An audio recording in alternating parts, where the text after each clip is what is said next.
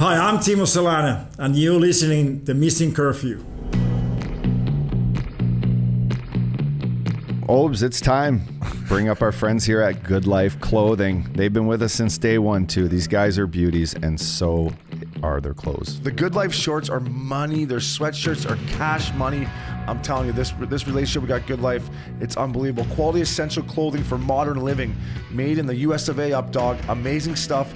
We love the product, and now we are offering our fans a discount by... Well, it's always been Curfew 20. So check out their bundles. Get hooked up. www.goodlifeclothing.com. Jump on the website and do yourself a favor and get dialed in. Curfew 20.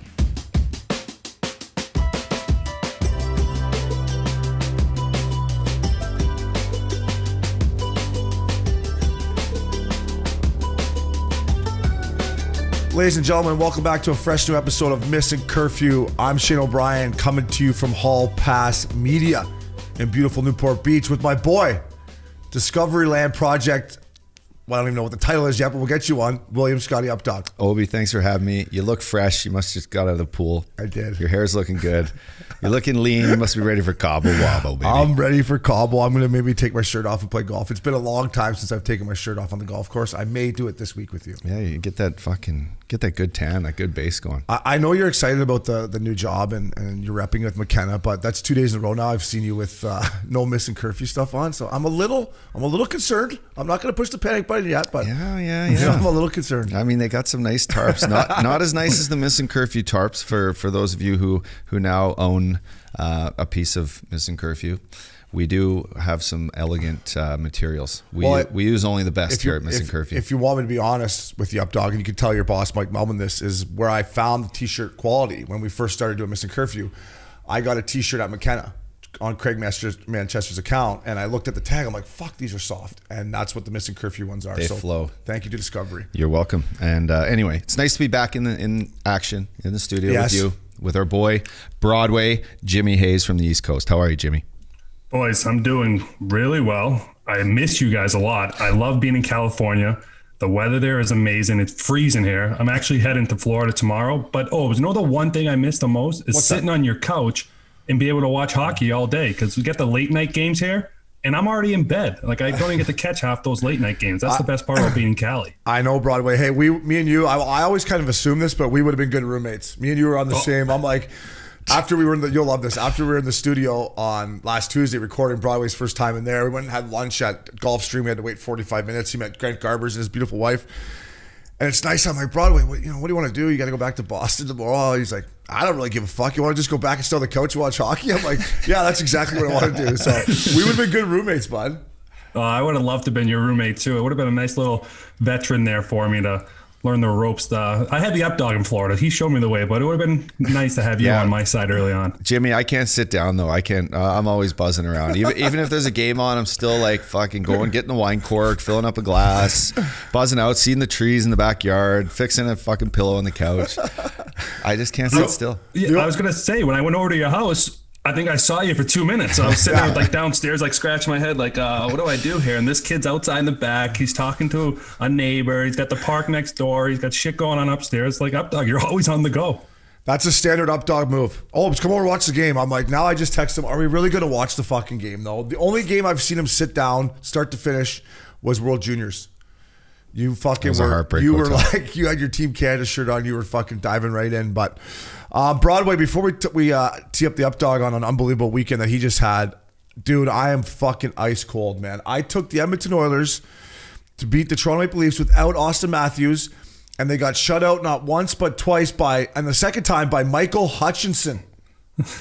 Michael who? Exactly. Dude, you gotta be kidding me. The Parlay Cafe has been closed. I haven't even come close the last couple of days. So then last night I thought, all right, hey, before I go to bed, I'll just tee up puck line Colorado. Wake up to see they lost 6-2. So I'm with you, buddy. I'm getting hammered on this over here on betting. Well, listen, after the Flames lost to the Senators and then the Oilers got shut out by the Leafs, I did the old puck line abs too, and good thing you were in bed, because at the start of the third, I just turned it off and went to bed, and I was laying in bed, and my girlfriend was with me last night, and I was just laying there being like, how the fuck am I going to get out of this hole I'm in right now? Like, so. A Parlay Cafe, baby. That's how we're going to get out of it. We're going to get into some more gambling stuff in a bit, but Updog, Just give our listeners, you did something that's fucking National League, beyond National League.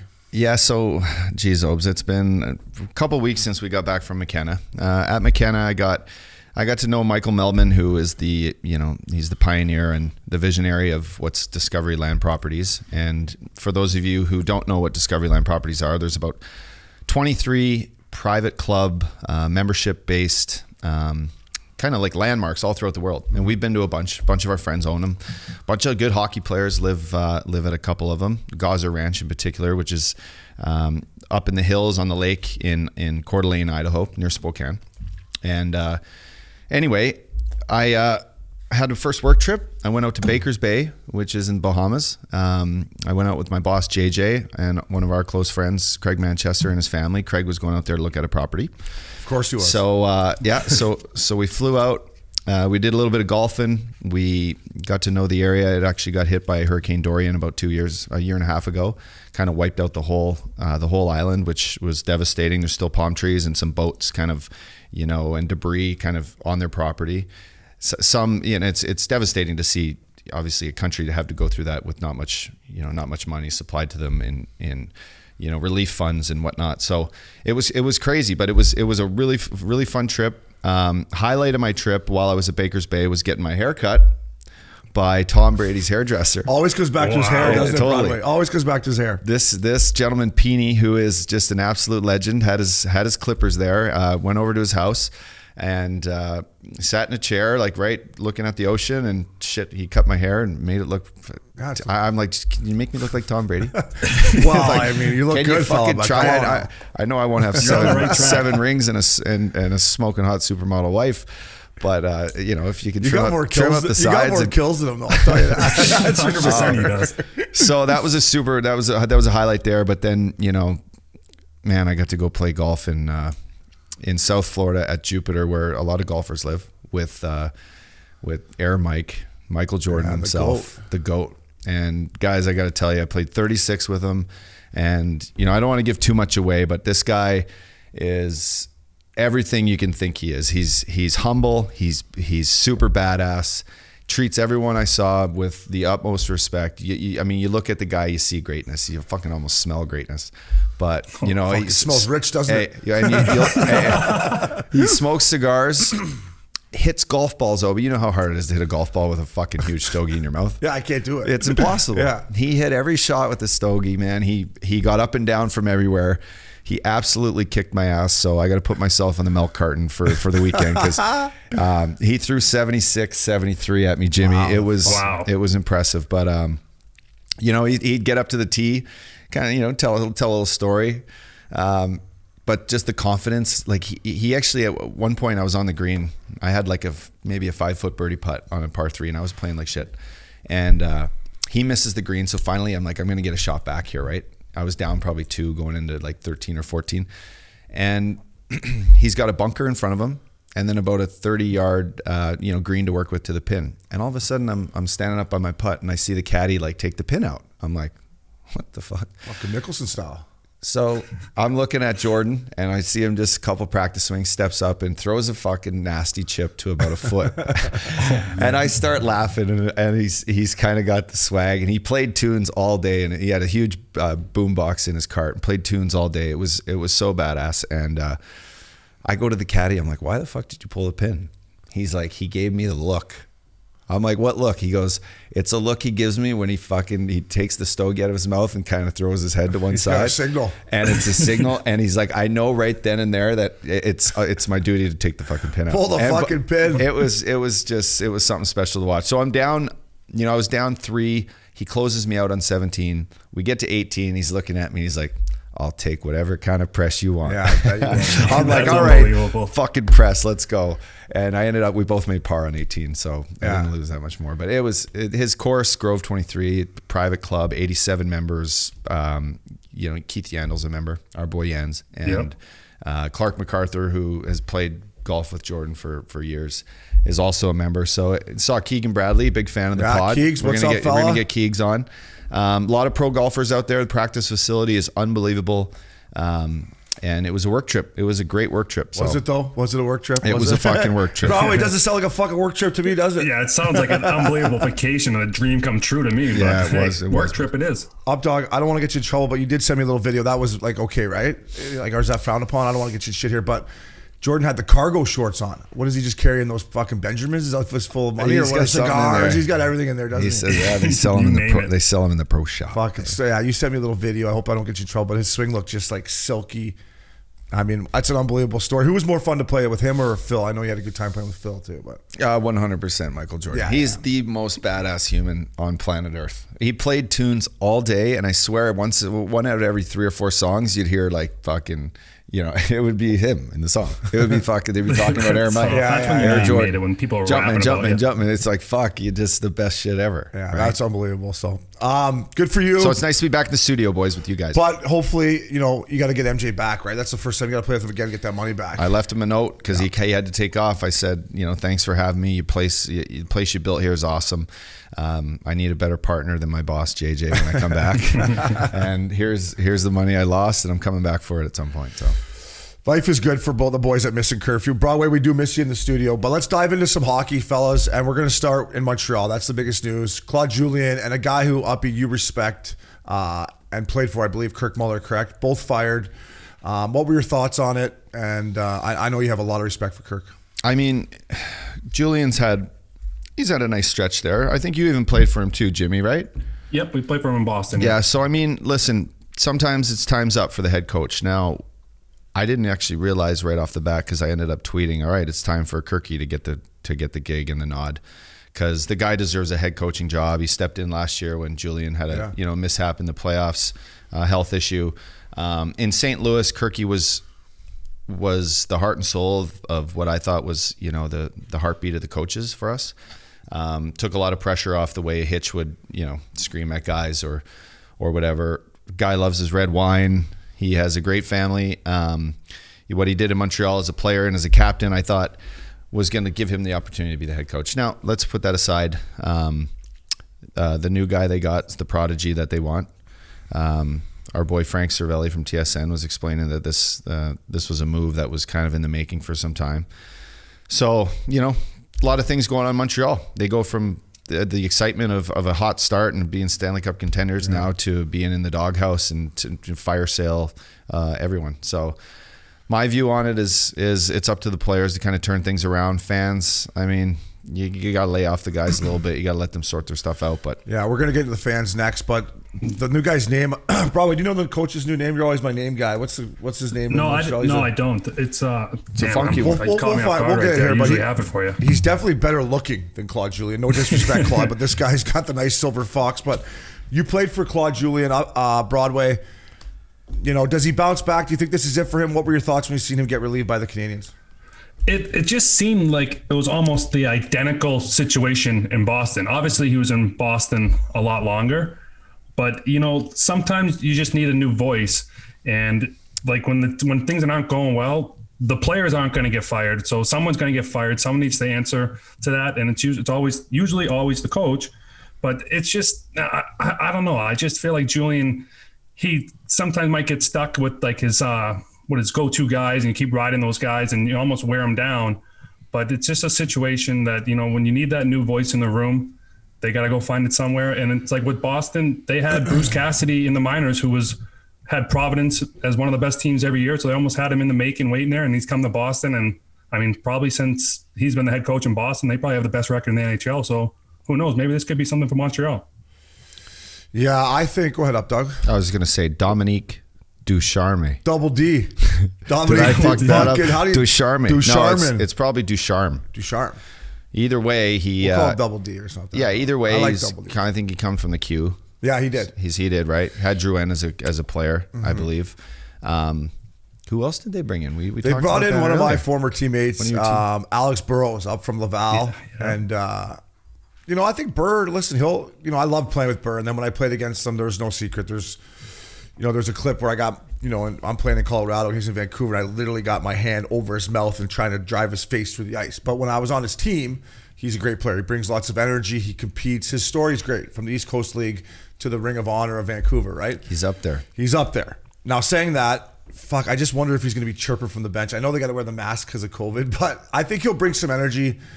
I never thought Burr would be a coach, to be honest with you. I don't know why. I thought maybe management, scouting, director, player personnel, some kind of job like that. I didn't think he'd be behind the bench, but congratulations to him. And when it comes to Julien, and this is just my opinion, and Uppy, I know Kirk Muller, you love him, and I don't know if I've ever met him, but I've heard great things about him. With the return to play Broadway last year, they played the Pittsburgh Penguins in a best-of-5 series, which is not normal. They beat them. What I'm saying is, if without COVID, they would have missed the playoffs. They were 1 point ahead of Buffalo, I believe, at the time, and got into return to play. They beat Pittsburgh, lost to Philly in 5 or 6. They get off to a hot start. I just don't think they're as good as we thought. I drank the Kool-Aid. I had them in the top 5 after we did our power rankings.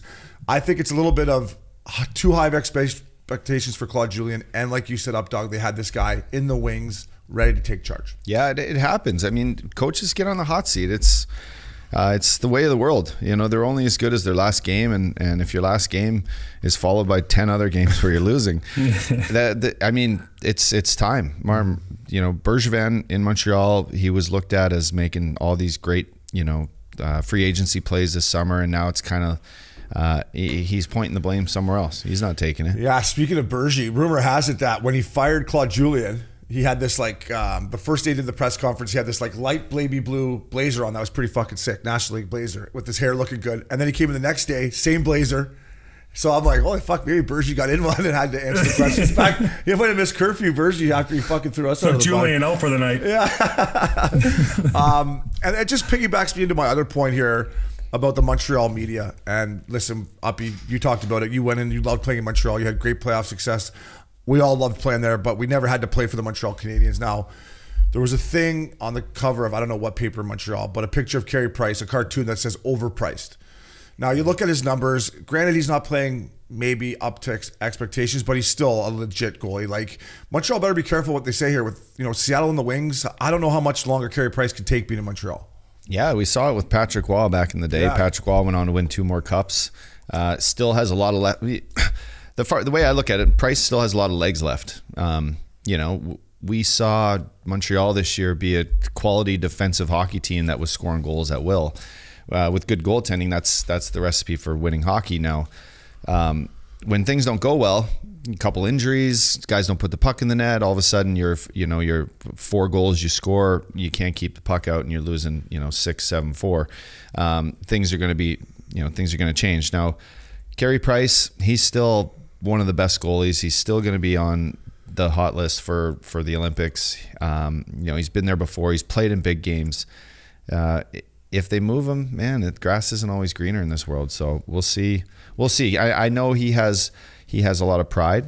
It could be Carey Pride, not Carey Price. So we'll see if nice. He wants to go west. If he does, he's playing, hometown discount. He is from British Columbia. He does like to, see the wilderness and hang out and look at the stars. So it's not. This might be a big move for NHL and for hockey and for Carey Price himself. No, I agree with you there, Uppy, and I think Carey Price is a generational goalie.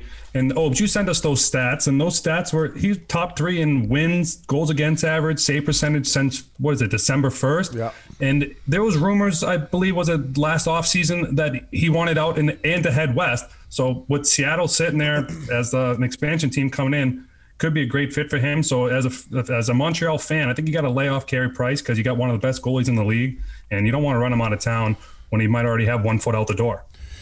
Yeah, exactly. I agree with both you guys. And I think there's some real traction to him wanting to go to Seattle. His girlfriend or wife, I guess, is from the Northwest. I think she's from Washington, even like around Seattle, or maybe she's from British Columbia. I'm not sure about that, but I know she's from the Northwest. Hey, listen, people in Montreal, fucking settle down a little bit. Like if he leaves, it's like the girlfriend up you had.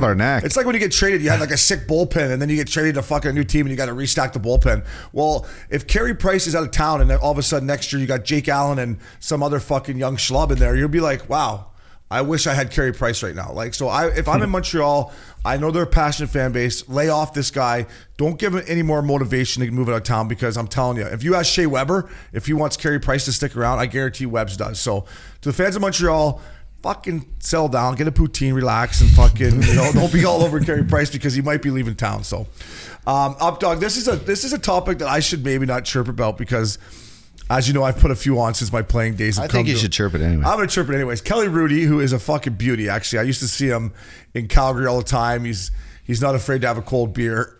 Mid fucking telecast, his button pops off his suit and it goes viral in Canada.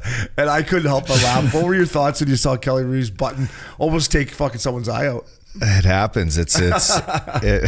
I mean, he got attacked by. Did he get stung? Was there bees in the? I don't know. I could just picture, because it's happened to me. Like you put a suit. Was priceless, man. I remember I did a Sportsnet thing with Murph. This was like 2 hours. I remember. Yeah, and I hadn't been on TV all year, and I hadn't had a suit on, and I put on fucking 30 probably. And I got this fucking thing on. And it's like right there. So I'm like... No, you know what else you did before that? What? I remember. You went and got a facial. I did get a facial. You went and got a facial. His face was so red and like shiny that it was a fucking full storm. It was the perfect storm. Yeah. I mean, I still thought I got the job done, but you were great. I had a facial booked. The girl that cuts my hair is like, hey, you ever had a facial? I'm like, no. And then Murph's like, hey, we're doing Wednesday night, first intermission. I'm like, Uppy, say, still get the facial there? For like, first facial in what? How long is that? Ever. First ever. That's tough. So anyway, getting back to this, I'm going to bite my tongue. It just popped in my head. Oh yeah, fuck. You could talk about the wax or whatever you want. You can talk about anything.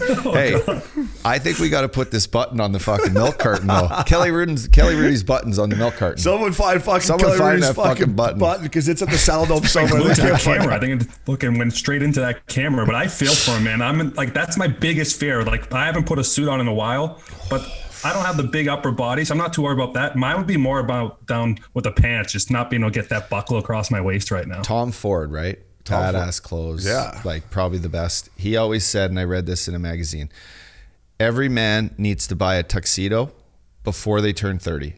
So if you haven't yet and you're fucking not 30, you got to go buy a tux because you're going to need it at some point. Got my wedding one. And that tux better fit you till you're fucking 60.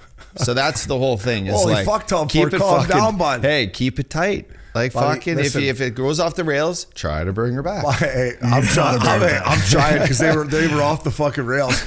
I got my like 8 National League suits in the back left of my closet, and my girl's always like, "Wow, these suits are really nice."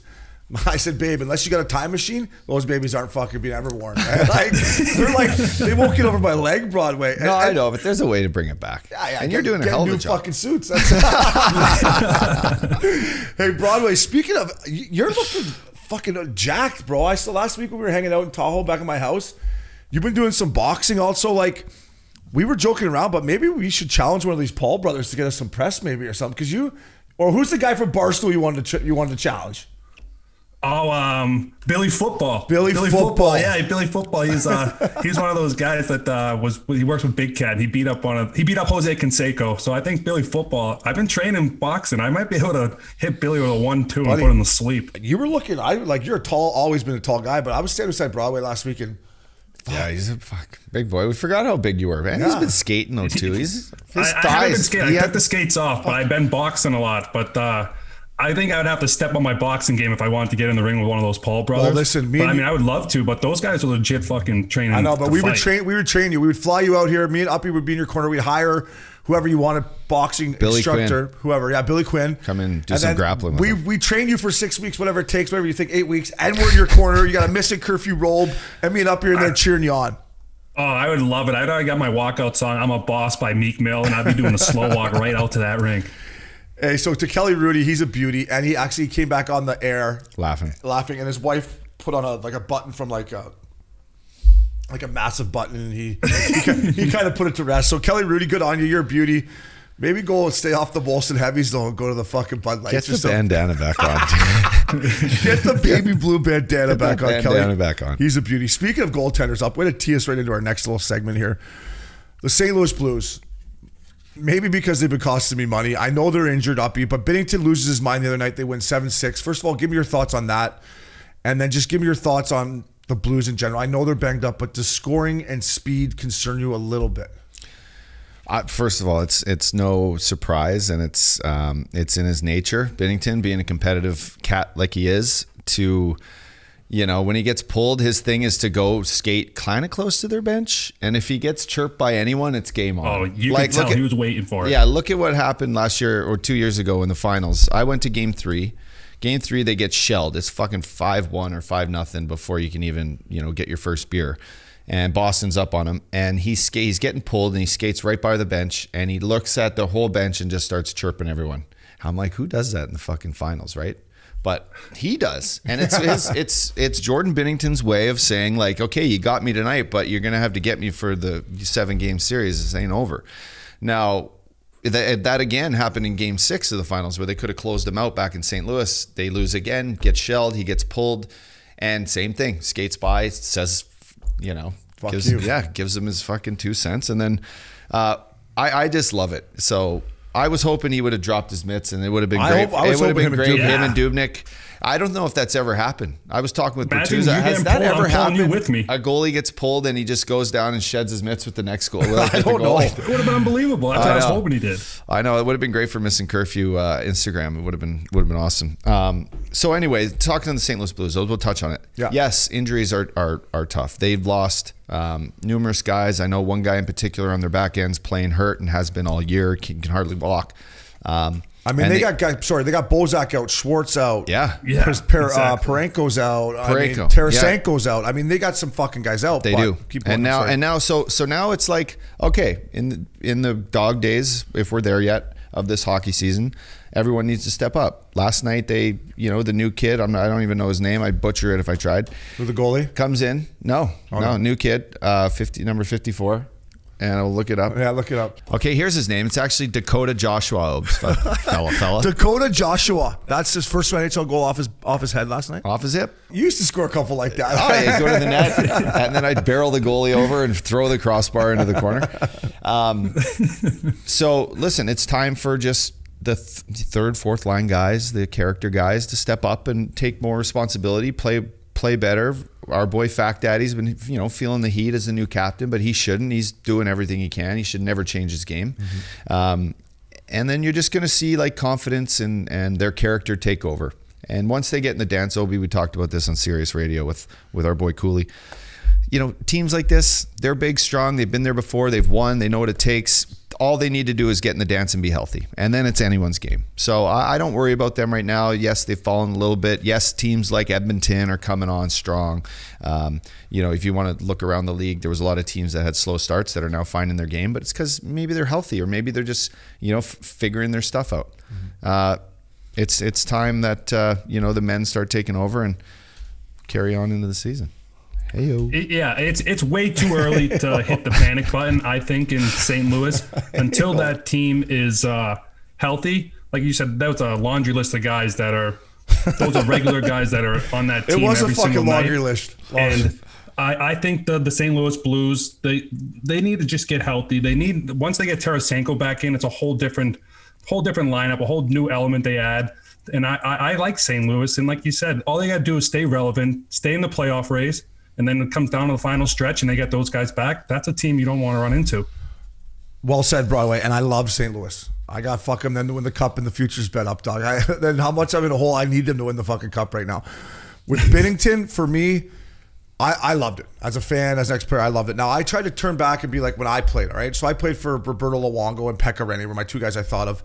Their emotions were always like this. Like if Bobby Lou won 10 straight, he was like that. If he lost 2 straight, Pekka the same way. If anything, they were always calming us down. Like, calm down, boys. Calm down, boys.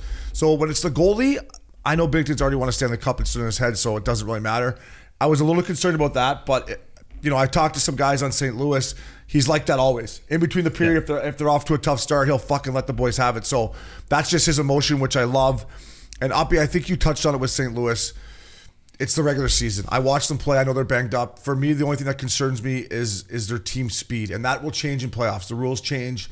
It's more of a man's game, and that's when they're going to be fine. But I watched the LA Kings go in there and beat them to lose pucks 2 nights in a row, and I was like, and they just couldn't score. But they're going to get healthy. I'm pulling for St. Louis. I love the fact that obviously. I just wanted to get your beauty's thoughts on it because they have been so banged up. It's hard to get a feel on that, and that West Division's better than we thought. No, it is, and I just want to touch on this again because you mentioned it. The heart and soul of their team right now, who I witnessed firsthand, is Jaden Schwartz. Jaden Schwartz, a free agent this year. He's going to get paid, even if there's no money out there. He's still going to be looked at as this guy makes everyone around him better. He wins every loose puck. So what you saw in LA doesn't happen when Jaden Schwartz is in the lineup.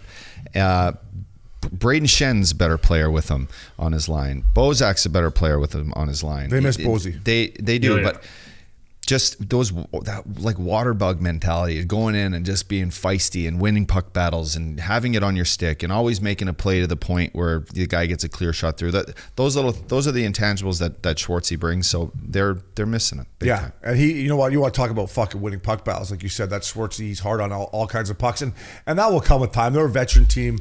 I just been watching them a lot, and they've been costing me some money, so maybe that's why I've been a little harder on Broadway. We're gonna turn to this guy Fox at Broadway. We're gonna start off with you. You played with this guy. Patty Kane scored his 400th NHL goal in typical Patty Kane style. Came in. I thought it was fucking short side titty, but apparently it wasn't. What are your thoughts on Patty Kane 400 goals? I mean, that goal he scored too, that and against Detroit, that rivalry they had, that must have been an unbelievable feeling for him to finally get that 400th goal.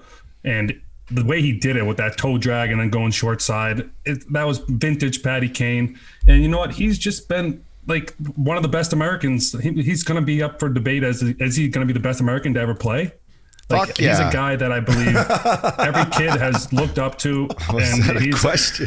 Like, what about Mikey Modano, I really for think fuck's that he's on pace. I think somebody tweeted out if he plays till he's 40 years old, he needs to average 18 goals a season, and that would be the all-time United States goals record. So he's on pace to get that. And I'm thinking of him. I think he's been a stud since he's entered the league. And he's like he said, when we talk about style, he's invented his own style. Everyone looks up to him. Every young kid wants to be Patrick Kane. Who is he trailing in goals? Modano's an all-time leading goal scorer, right? Modano? Yeah, but he needs to play like this was a stat. Like he has to average 18 goals a season until he's 40, and he'll pass Modano by 1. Fuck, he will play that long though. I think Patty Kane, right? He's just I just think I don't care what anyone says. He is the best American-born player. He's solidified that already with his cups and his clutch scoring and who he is. Right. Like, you know, pioneering the way that he's played. It's like every young kid's dream, right? Like now, like look at this Zegras kid who tried to do the old. Fuck, he almost had that lacrosse tuck. He had the goal. Totally. The same. So, but he's a young Patty Kane. They all like it. You know, the Hugheses are the same way. You know, Matthews. They all want to be Patty Kane. The way that they play. But I mean, he should go down 100% as the best. I played against Mike Modano. God, he had sick style like Mo, didn't he? Yeah, but the jersey flap, so the jersey hair. Oh, man. I know. He had to have the best wheels though. Those CCM tacks they look sick on him. him. He made him look unbelievable. But Mikey Mo was the first guy my first year when I saw him warm up where I had like oh my God, like fuck, look at his hair, look at his jersey, look at his wheels. And then I was like, oh, look at Chris Barch drooling over the red line. I'm gonna have to fight this guy. I have a story of Chris Barch that I want to wait to tell this podcast. I can't wait to hear that. Guy was a fucking animal. For me with Patty Kane, and I was listening to I don't know which podcast I was listening to. They were talking about Tom Brady and LeBron James. And me and Uppy, we had talked about guys like Taylor Hall. I throw Matt Duchene in this, that they don't make players better around them.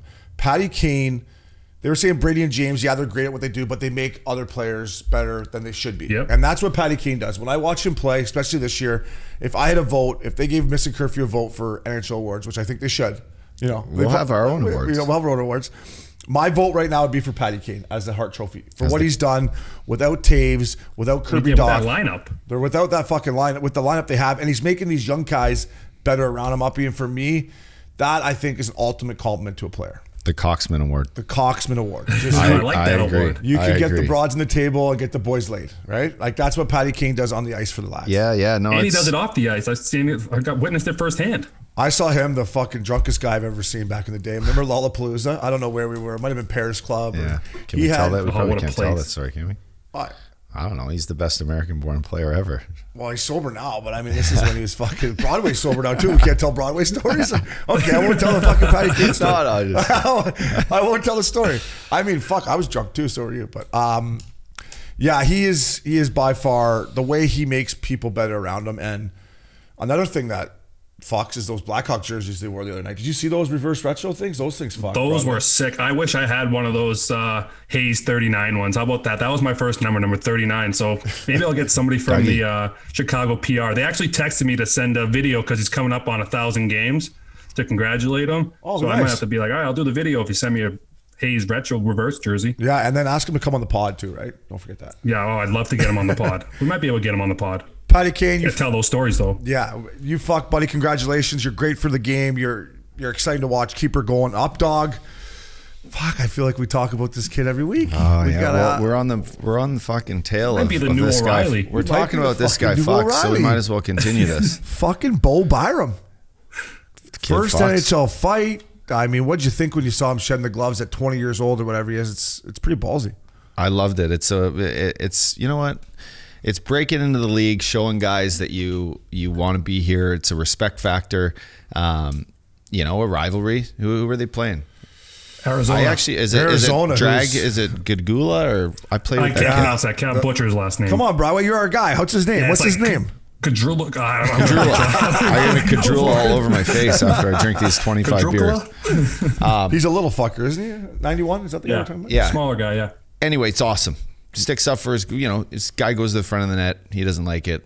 Sticks up for himself and his teammates. And quite frankly, everything we've been saying about this kid is because we love him. We love the way he plays. We love what he's about. It's the new wave of kids. I think he's one of them that we're going to enjoy watching for years to come. And a buddy of mine that skates him in the summer, Derek Popke, and shout out to him. He likes the pod, but he works with a lot of the skaters, Morgan Riley, Stetcher, Brandon Sutter, a bunch of guys in Vancouver. He's like, everything you guys are saying about this kid is bang on. He's the man. He's confident. He treats everyone well. Loves his beers. So huge horn. Keep going. Huge rope. Keep going, kid. Broadway, what were your thoughts on that for a young guy to fucking shed him? The most impressive part of it all, I thought, was it started in the corner, and then he came back to the front of the net, and he was looking for it. Like, he wanted that tilt. He wanted to stick up for his team. Like, I think they were down 1-0 at the point in the third period. So for a guy like him to get off the ice, but I think it was more of him just trying to shift the momentum. And I think if he adds this type of skill set to his package, then I mean, this kid's going to be a lights out prospect. Yeah, good on you, Bo Byram. For a young kid to drop your gloves, listen, and for you people out there on our fucking Twitter, Princey puts it out, and these guys are like chirping him that he got beat up. Oh, it's a short fight, he got pumped. The kid's fucking 20 years old. You've never been in an NHL fight out there on Twitter. I like the chirping, it's fine. I'm not saying stop it, but give the kid credit, right? Like, he's not known for fighting. He's a skilled defenseman. He skates like fucking Duncan Keith / Nico. What's the guy's name? Hirsch. Yeah. The guy in Dallas. Yeah. Hirschkinen. What's his name? Iskinen. Probably what's his Iskinen. I mean, he's like a fucking clone of those two guys put together, and he's fucking dropping the gloves. So, Bo Byram, good on you. For those people that were chirping about getting beat up, fuck, it's not how many you win, it's how many you're in. I like that. Yeah, like, I'm happy for the show kid. up. He showed up. He showed up, and he dropped his gloves, put it on the resume, fella, and we love you here at Missin Curfew. We got to try to get him on up, Doug. We'll do what we can. So, boys, I've been watching lots of hockey, and I've seen this happen a couple times to some of these poor fucks, and it happened to me throughout my career. Blocking a shot and then taking the minus.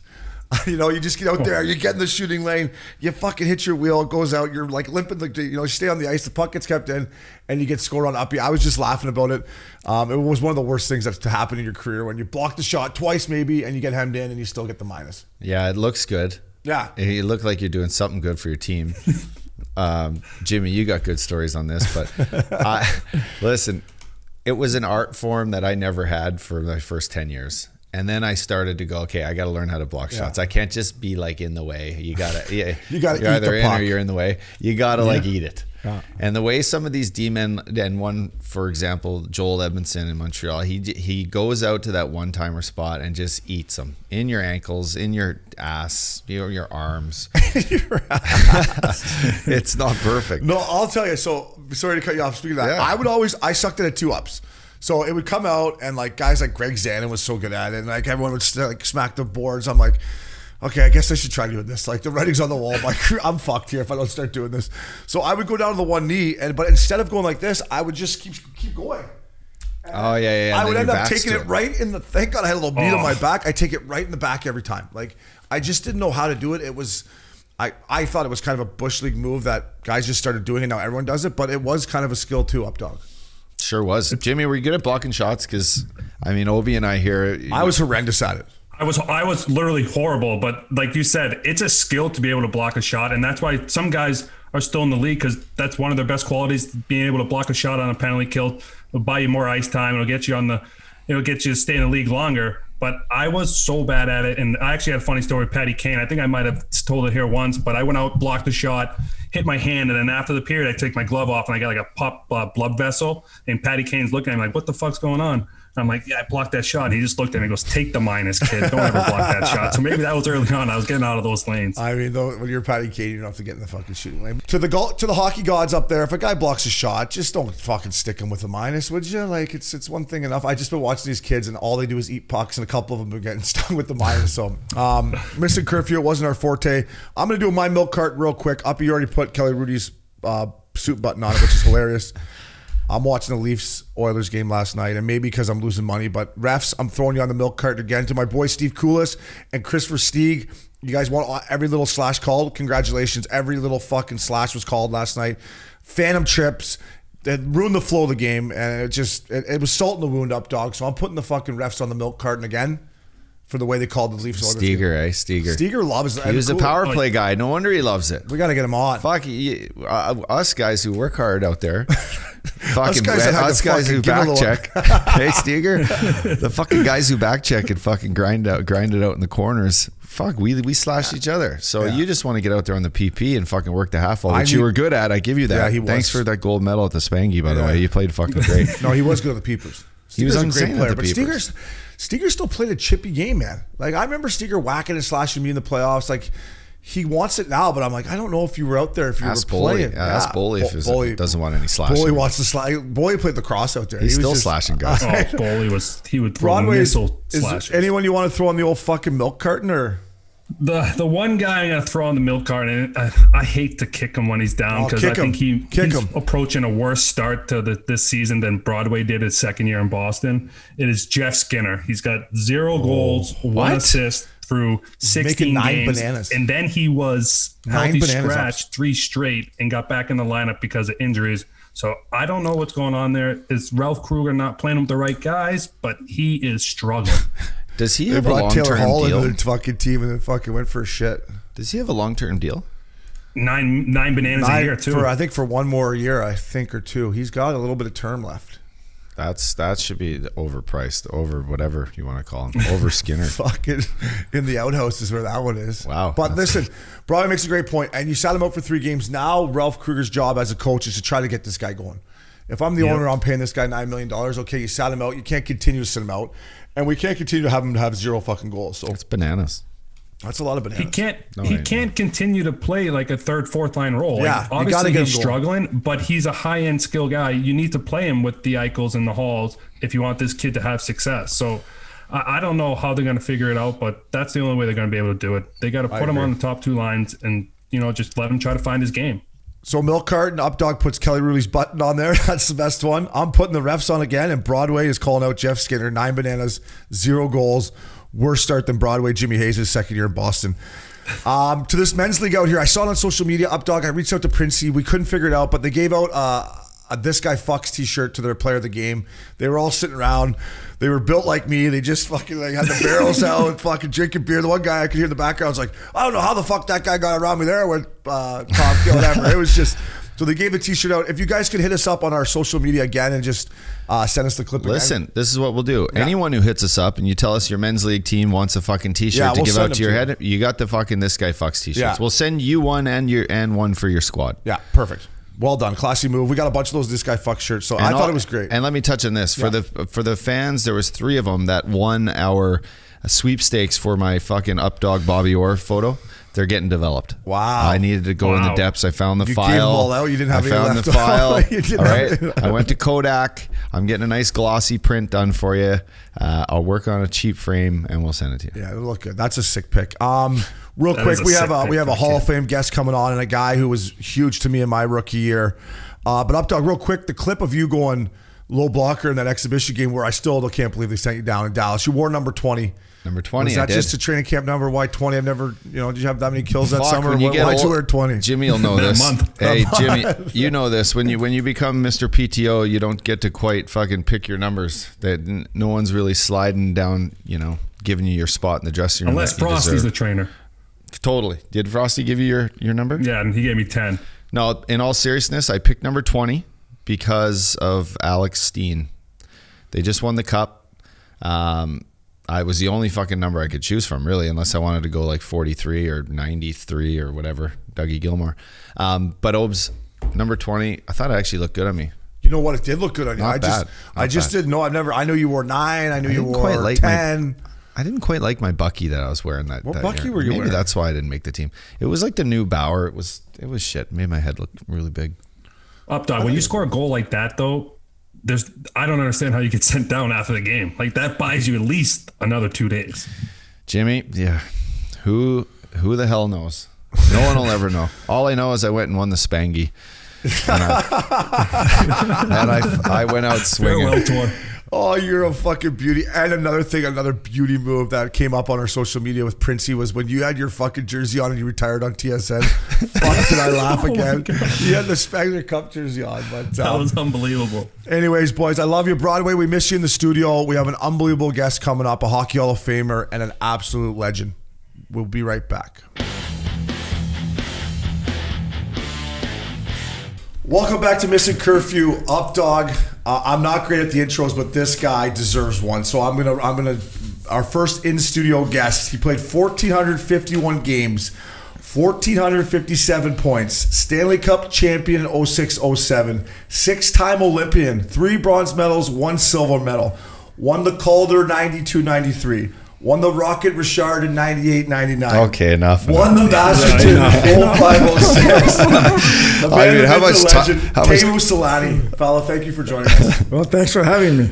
And the last part was hockey. I was going to say, how much time do we got? We I can mean, continue. Doc, Let's talk about the tennis and I the know. golf and the hair. That's Let's almost the just, same thing as Tiger Woods when he steps up to the tee box. I know, right? I was like, fuck, I know right. I had a good career. But Yeah, Tigers is okay. Let's go. Let's go. first of all, thanks for joining us. We appreciate it. We know you're a busy man with the golf and tennis. And so what have you been up to besides all that fun stuff? That's pretty much. Obviously, Corona is gonna just the biggest difference. We haven't been traveling much, but everything else it doesn't really have bothering me too much. I play tennis every day almost, and then I play golf a couple times a week. So very easy, almost boring life, but I enjoy it. So I've seen you play tennis, and you became buddies with Roger Federer. How did that relationship come together? I know you guys became pretty good buddies over the years. Yeah, you know what? Actually, so my good buddy Jarkko Nieminen was in the tour like 14 years, and so every time when they came to Indian Wells, I went there, spent a couple of days, and then I got to know Roger, and I didn't know that he was big, not hockey fan, but on the road he used to play PlayStation, and his Swedish coach was big hockey fan, so they always played that EA Sport Hockey NHL, and I don't know, like he has born 8/8/81. So 8 has been his number as well. And then when he played the PlayStation, he realized that I was very fast and I scored the goals in that game. So then that's how he got to know me. Even we never met, but he told me the story actually about, and that's we became friends. And last 10 years we have know each other pretty well. And I go sometimes when he comes here, I go to his house and spend the afternoon. And so I'm the greatest guy, Like I've met a lot of great athletes, but this is by far the number one. what's it like taking a forehand or like a serve from him? Do you play it? I'm sure you played with him. Yeah, you know what? Usually I don't say a lot of good things about myself, but I'm the only guy who has never beat. So we played. So when Jarkko played his last match in Helsinki in front of 15,000 people, I don't know why he thought that they can't sell the full house. So they said, "How about if you and me play against Federer and Peter Forsberg?" Okay. In front of 15,000 people, so we're gonna create maybe more hockey fans in the stands. We sold that thing in 4 hours. Wow. And not because of us. Obviously, Roger, he doesn't do that very often. But so me and Jarkko, we beat Forsberg and Federer 6-4, and I always try to remind Roger that I'm still the guy that you haven't beat. And he's like, "Come on, we have to take a rematch." I said, "No fucking chance. No." Hey, Flash, I mean, your longevity was impressive as a hockey player, but the thing with Roger impresses you the most with? I mean, because tennis is grueling on your knees and your back, and I mean, we played pickleball, a couple games of pickleball, and I'm fucking bent over. What impresses you the most about Roger's consistency? Yeah, you know what, this guy, first of all, when you watch him playing, he never gets tired. So his stamina is like something like I've never seen. But he really looks after himself. You know, he does everything right way. He has 20 people traveling with him. He has a private chef. He has a private coach. Obviously, have private physiotherapy, massage guys. He has 2 tutors with. He has 2 set of twins. Okay. So cool. He has 2 teachers, and both boys and girls they have also personal like a trainer for the kids. Oh, wow. So obviously, like only thing what he has to do is focus in tennis, and you know what, his passion for the game is something that really impressed me because he loves the game. He's gonna be 40 years old and. He still loves the game, and that's what it takes if you want to play long. I played in Switzerland this past year. I went over for 4 months to kind of close off my hockey career, and all the Swiss kids over there, they absolutely like idolize him. Yeah. He's got a place he built on the lake in Rapperswil, and every time we'd play them, they were one of our rivals. We'd go over there, and they'd be like, "All right, this is Roger. This is like Roger Town right here." Built this beautiful shack. Like he's an absolute legend, not only worldwide, but kids and. Just one of the guys that has been so elite for so long. But longevity is huge. Taking care of your body, listening to your body, getting the right treatment. I guess for me, Tim, it was just the hunger, right? And you did it. You won your Stanley Cup later in your career, but then you continue to play on 4 or 5 years after, and just to stay hungry and still want to compete, right? Yeah, the thing is, a lot of times you learn to love the game even when you get older. So that's what what I said. Like after 2005, that lockout, I got my knee done, and the Colorado year was very tough for me. I couldn't really use my speed, and I kind of lost the passion a little bit. And I decided I'm going to have this surgery, and if it's not going to be 100%, I'm not going to play anymore, because it's, like I said, it's all about having fun and having enough passion to compete. And then when I realized my knee is almost 100%. I enjoy the game most ever. I didn't have individual goals anymore. I just wanted to win. I wanted to enjoy every day, and that's why it was a good joke about 1 more year thing. Yeah. But I really tried to retire after every year. So, and then I said, this is my last year. I'm gonna do everything what it takes to do the training in the summer. I do the right things, and then after the season, let's see how much I have left, and then I came back 9 more years. But but that was my motivation. Yeah. I leave everything out there. I don't want to sign 3-year deal. I want this is last year, and that's it. And I think it really helped me. It was always great with the summer skates, right? Because we weren't like those guys. It was different. Even now, kids skate all year round, right? So we would start skating maybe August 1 or whatever, right? And then week would go by, and then the Flash would show up, right? A couple weeks in, we're like, oh, fuck, training camp. He still got it. Right around the corner, and the Flash was here, and then Getzlaf would show up. And I know once you did retire, those skates in the summertime, they lost A-ups. It wasn't quite as enjoyable without you out there. They lost the Flash. They lost the love of the game. And I just remember you getting out there, and it's hard in August. I'm like, well, if Teemu's out here, having fun, snapping around. So you always pushed us guys that would... it sucks skating before the training camp. Do you remember how many times we were driving up the 405 to go skate with the LA guys during that lockout year? And you were still going. You were still going strong. Yeah, but that was like, what is it, 2012? We had no idea if we're even playing, no idea if you're still going to go 1 more year. And it was, seeing the motivation out of you, Teemu, and then, the trickle-down effect to all the older guys that we were skating with at the time. You're just like, this is why we're still doing it. We love the game. I remember Saku was a big part of that too, that lockout year. He was actually listening to the conversation. So I remember we'd show up one day at the old Anaheim ice, and Saku would be like, yeah, it's going pretty well. And then the next week he's like, no, there's no way we're playing. I'm like, why are we going to go here and skate then? But I was in charge of just the music that whole year. Yeah. Getzlaf would be like, Upshall, would you get on the fucking ice already? I'd be trying to work the iPod, and that Anaheim ice was a tough ice barn to go. Yeah, I know you missed I hate that.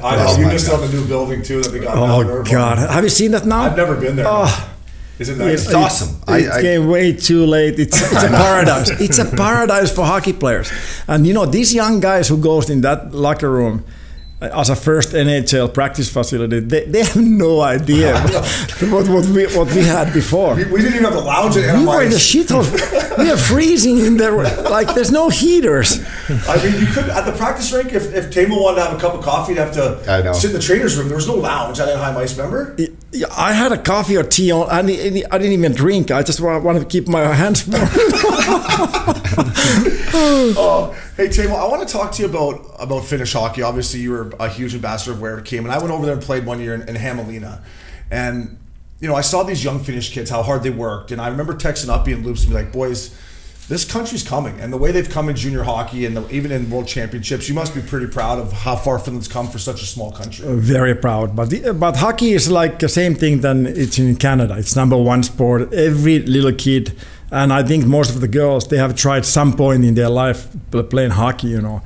And it's like a national, it's the biggest thing there, you know. So I think that helps a lot. But the program that we had there and all the old players who stayed in the game and they want to, you know, chip it in and give something back, just created a great program, you know. And we have a lot of pride to do things right. And now we have, I think this year we have only over 50 players who has played in NHL already. That's a big number for only 5 million people country, you know. So it's all about passion and fun, and also it's an opportunity. You know, we have a rink almost every corner. Here, when my boys start playing hockey here, there's only 2 or 3 rinks, and they have to share the 1 hour ice with another team. There's 2 teams in one sheet. How you can, you know, expecting that someone's gonna, you know, you need more rinks. Thousands of hours behind the, you know, the program. The Finns were always so badass but like my World Juniors, like they were always the strongest ones that gave us the most, like the hardest games to play against. Like Hrudey back in Tuomo. He was a bulldog. He was a bulldog. He was. But that was how they all played. Besides you, I mean, you didn't hit very many guys, but you just escaped by them all. But these guys they wanted to engage. Like it was. For me, it was Teemu, and I played in the Liga over there, and it was just like. I went there late, and I was never maybe the best conditioned guy, but these guys, how hard they worked at the rink and running the stairs, and then the junior program was the same thing. And just, I met some really great guys there, but their passion and their dedication to the game blew me away. I was like, these guys they take it pretty seriously. They go 3 hours before the practice, and they go to weights, and they go run, and they stretch like 20 minutes, and they live like athletes there, and but that's what it takes, you know. Like there's a lot of good coaches and good programs, and you know they want to take the best kids, you know. And if you don't like it, you're out, you know. So they only want to focus the kids who has 100%, you know, into it, and they want to get better. You're like, practice is over, guys. I'm going to fucking kick the feet up here. What do you guys do? I remember. I wish I knew this guy's name, Teemu. You may or may not. He was our Finnish D coach. He was bald head. He had lost a bit of his sight playing hockey, and he was just a hardcore Finnish coach. And he saw me, this like fat veteran, coming over there, and he was licking his chops. And I just remember, like, every day it was like running stairs, doing extra. But I finally got into shape, and the hockey was what blew me away. The league is very, very good over there. I was like, I didn't know what to expect, but the league itself is really impressive. It's very good, and you know, obviously it's a big ice surface. It's a different style of hockey, you know, and you know, there's so much more skating and more positioning, and there's not so many battles and like physical aspect is not really there. So the guys who are used to grow up here and they play tough and a lot of battles, you almost feel that, you know, you can't play your game. So that's why I think we always have a little advantage in the Olympics when we went to big rink against USA or Canada, because we had that extra time, we had that extra room. So I think that was benefit for us for sure, you know. Do you like today's game, Teemu? Would you like to play in today's game or back, you know, when you came in the league in the 90s, where you like, what do you see now as the better game for either fans or the players playing in it? Well, obviously the skill level and skating, you know, it's so much better than overall that it used to be. I don't think the first and second line has changed too much, but I think the third and fourth line, that's a huge difference. And but you know, I think I love to watch this hockey. It's so there's no grinding and holding and crapping anymore. But same hand, in old time hockey, that was a real hockey, you know. I mean, the toughness and the grinding and taking the beating and the fear factor, that was there. There's nothing anymore. And so I kind of miss the old days as well. And I think, you know, something between those two would be probably the perfect world. Yeah, exactly. But like, I remember when I came to the league, you had to really be a little scared before you go to play and say, you know what, I got to keep my head up. I have to, you know, at the same hand, you have to show that you're tough, especially mental, because I didn't fight, like, you know, but you know, there's so many different kind of toughness. Like, I think my toughness was mentally. I didn't give up, and I took a lot of hits, you know, but of course I tried to avoid them. Yeah. But the game was different, you know, and but obviously, you know, every team right now has unbelievable hockey players, and it's fun to watch, you know. It's like I said, the skill level and skating, you know, it's just like, it's like art. Did you see that Zegras last night try to do that? Yeah, I saw that. He had him too. Yeah. And he stepped over his stick. I mean, what's his name? Scandella took a high stick and was laying in the corner, loses his 2 front teeth. His stick was laying right behind the net, and Zegras steps over the stick as he's putting it like on his twig. I mean, his skill, it would have been the best first goal of all time. His skill is next level. But Teemu, I wanted to ask you about, you know, you come to the NHL, you score 76 as a rookie, and I just, like, I played with you when I was a rookie, and I just always thought that, like, what did you think when you first came over here, straight into it with that much success? Obviously, the city of Winnipeg, they still love you to this day. Was it just like, you know, holy shit, or what were you thinking when you had that much success early? Well, let's go back a little bit. When I was 18, I got drafted, and I was in the army. I was serving in Finland. We have a mandatory army service. So I came to training camp in actually to Winnipeg, went to the Moncton. Yeah. And you know, I realized like how, first of all, this is the funniest story. I went there, and I think still at the time, you know, the invitation was that make sure you take your golf clubs with you, because the guys played golf after every practice in the training camp. It was 30 days training camp.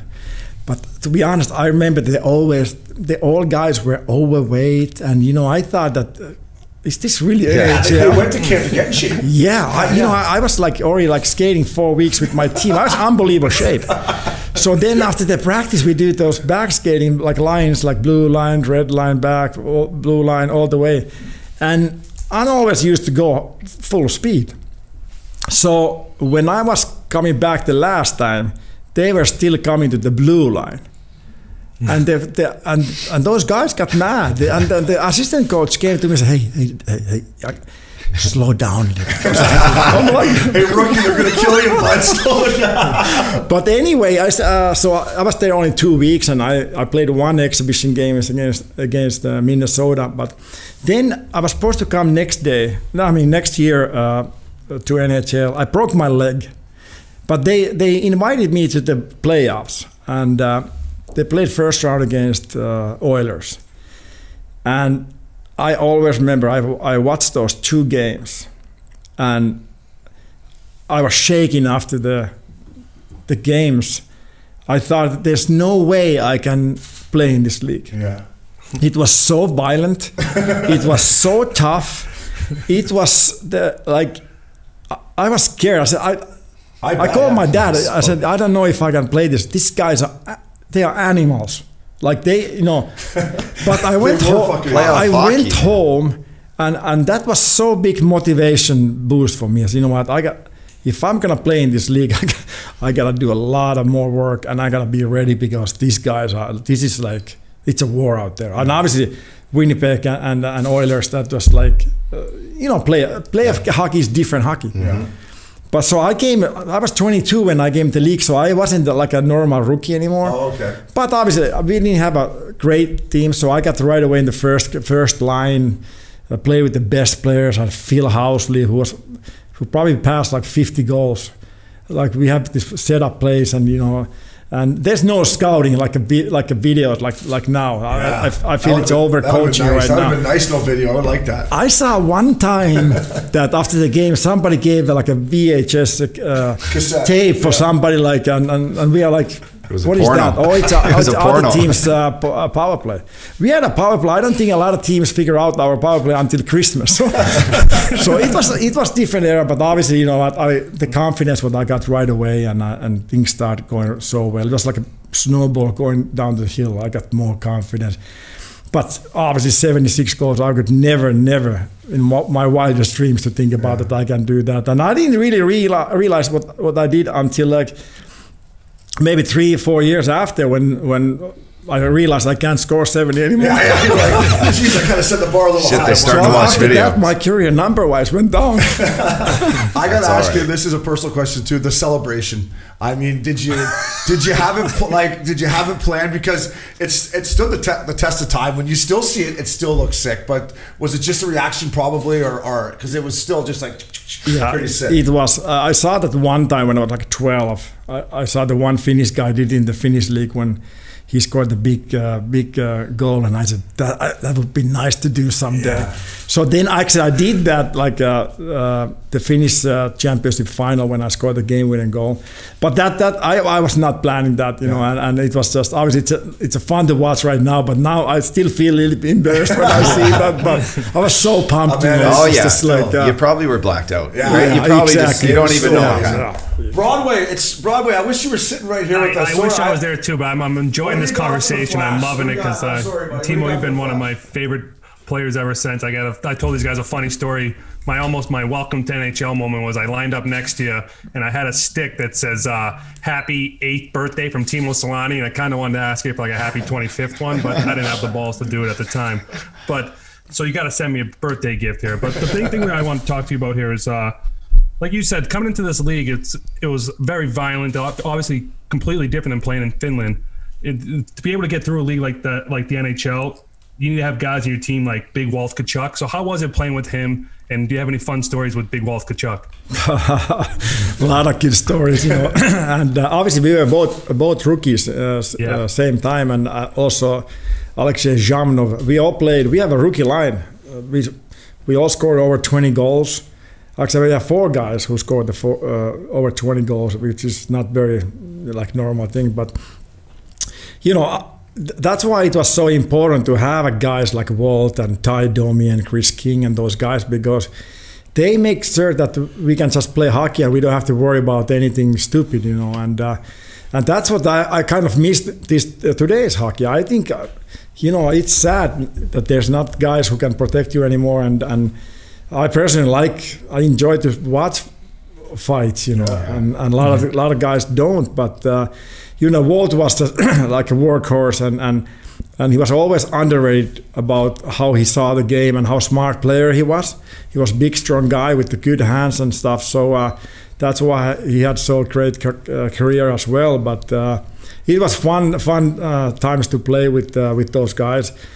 Zhamnov was like computer. He was perfect to see the game and great passer. And then Walt was grinding in the corners and make room for ourselves. And around the net, he was magic. You know, if you shoot there 50 bucks, 49, he touched it. So great memories, great times with those guys. And obviously starting in Winnipeg, you know, where hockey is the biggest thing. And just, you know, living the life there and realize how, you know, how excited the people are if you're a hockey player and you treat them well. It was dream come true to start my career in Winnipeg. It must still, because how many years did you play there? Did you say 3 years, or how many years did you play in Winnipeg? 3.5 years. Yeah, because, and listen, I play with you, you're the ultimate teammate, but the fans there, they still love you. And you're only there for 3.5 years. It still must mean a lot to you. Like, I remember you went back for the playoffs a couple years ago and you were in the suite, they gave you the standing O. Like, yeah, you're unbelievable, but that still must feel good to you that you're only there for that short time and they still care about you that much. Absolutely, and you know, like you know, I'm the guy. Like, I like to talk to people. I'm very friendly, and I think it's easy to come to me and say a couple of words. So I think that's what the relationship we created with the fans. It was so special, you know, and I always felt that, you know, I don't mind to sign autographs. I want to treat the fans well, and if it took 2 hours after the game to sign autographs when they were waiting below 20 weather. Yeah, they deserve it. They deserve that, and I think they appreciate that so much, you know. And we both were happy, you know. I always said that, you know, we would never have a hockey in this level without the fans, and I really try to, you know, look after them and you know, make them feel good about this. Yeah. Well, you did a great job because they still love you there, and I know this is. Do you remember your rookie party? Because I got a rookie story party of mine about you. But do you remember your rookie party in Winnipeg, where it was, or who? You know, do you remember any of that? Yeah, it was actually. I think we had 6 rookies because that was the time when they opened the borders in Russia. So we had a 6 guys total. It's a Byram steakhouse in Tampa Bay. Okay, yeah, and nice wine list there. Yeah, great wine. It's unbelievable. It is, yes. but it was kind of pretty easy. We just have to sing and tell a couple of jokes and stuff, and I think the bill was only like $550, which is like we were so lucky. But I always remember our captain was Troy Murray. Okay. And after a couple of wines, like I don't know where he got this trick, but he ate actually the wine glass. Seriously, I'm not joking. He took the glass like this. He bite like this. then nothing piece, and only that leg was left anymore. I'm like, dude, what are you doing? But it was funny because that year was the first year that they didn't do the shaving and for the rookies. So I was we were lucky that we got pretty good treatment. Yeah, no, I know. So for mine, I want to get into the Stanley Cup team that I was a part of with you. We'll get to that. But my rookie party was in Dallas, and we had an unbelievable start. Remember, we won 10 or 13 straight to get it going, and I was lucky enough to sit in the corner with Flash and Getzlaf and Prongs was over there. So I just remember I was at my rookie dinner at, what's the steak called in Dallas? Earl and Sam's or Sam's and... Nick and Sam's or something like that, right? Yeah, so I'm like having a great time and just enjoyed it. And this beauty over here orders 2 steaks. He had like the ribeye. Do you remember that? I'm like, what a legend. I'm like, boys, Pence, Teemu just ordered 2 steaks. That's fucking nationally moved right there. And the lobster tail. And I used to order 1 Louis XIII. Yeah, she did. And then, we had shots with the rookies and obviously that was like 2,500 bottle. But and then I always offered that one of the rookies, but they never wanted to take it, so I kept it. Have another. Yeah, good. Okay, I'll take another. That is good stuff. Yeah, no, that was one of the best. I mean, I always told my rookies after my career went on, I'm like, it's going to cost you a bit of money here, boys, but it's going to be one of the best nights of your career. Like, I just remember that. I don't know if you remember the practice the next day in Dallas, but I just remember one guy, I won't mention his name, but we made him go to the back of the line the entire practice. Remember? I think it was a defenseman. It was a defenseman. Remember he couldn't get dressed? He couldn't put his gear on. But Teemu, I want to ask you. I want to ask you something I admired to a lot of players that I played with who were older and who had kids that used to come into the room and like kind of watch their dad get dressed and watch him put on his tie and go to the games and get to hang out with all the players after. A good buddy of mine, we always talk about him on the pod, Alex Steen, who you probably play with his old man, and he was in the dressing room in Winnipeg, back in the day as a young kid, looking at everyone's stick, and your kids did the same. Could you touch on kind of like, what that does to your kids as they grow up older and they're hungered, maybe if they do like hockey, they've seen it at that level and they know all the players, and just kind of what that was like? Because I admire it. I see Steener, for a generation, he's got to watch, you and Shane Doan and all these guys and learn from them. Did your kids pick up on anything you guys did? Well, obviously a lot of swearing. I just remember Flash's kids were buzzing around the weight room. I'm like, but it's great. It's like the best thing. You know what? They were actually waiting every day that they can come to the locker room because they can get wild and they can do whatever they want. At least they felt like that way. And I think for them it was not like, wow, this is the NHL players. They're just environment that people are having fun. And they enjoy the time together. I always remember when my boys were like first or second grader, and they asked in school, what your father is doing for a living. So it was my son's turn. He's like, I don't really know. Sometimes he plays hockey, sometimes he goes golf. And the teacher said, well, that's not really the job. But he couldn't explain to the teacher that actually it is my job. but those are great memories, and I always remember the Stanley Cup year, especially my youngest boy Levi. We were down against Columbus 3-0 after second, and Carla he went bananas. He started yelling, like sure and motivate the guys to do better. And then all of a sudden, during the 7 minutes before we went to third period, door opens, Randy's yelling, and Levi comes and says, "Dad!" I said, "Get up!" And he looks at the coach, okay. And Randy's like, "What the fuck is that?" So then, he went to the coach's office, and I said, boys, we better win this match. And we won 4-3. Yeah. And then Carla came after the game. He was in good mood. Yeah. Where's the fucking our security? This is unbelievable. But I think my boys and everybody who has a chance to come hang around the locker room,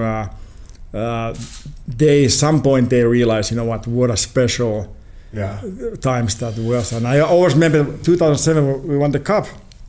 We are celebrating in a mid-ice with the Stanley Cup, and at the end, my two boys, Brad May's son, Niedermeyer boys, they were just shooting pucks in the net. They didn't care about winning Stanley Cup. So we were just like, it was their game. So.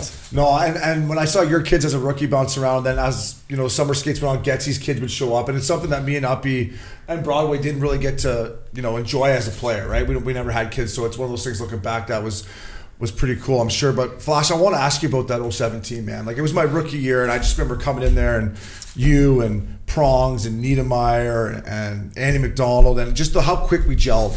And I unfortunately got traded at the deadline, but just talk about that. Like, I knew that day I got traded that you guys were going to win the Stanley Cup, unless something, like you got hurt and Prongs, unless something we were that good. We were that good, and it was perfect chemistry and perfect, like, there's a role for everybody. And everybody, like, no, I don't think that team had any players who were looking for my job or looking for your job. I think the roles were pretty much already, like, we just wanted to do our role and take the pride to do as good as we can. And I think we only invite like 30 players in the camp. So we started right away when we left a year before. We went to the conference final, and then we got the Pronger in the in the summertime.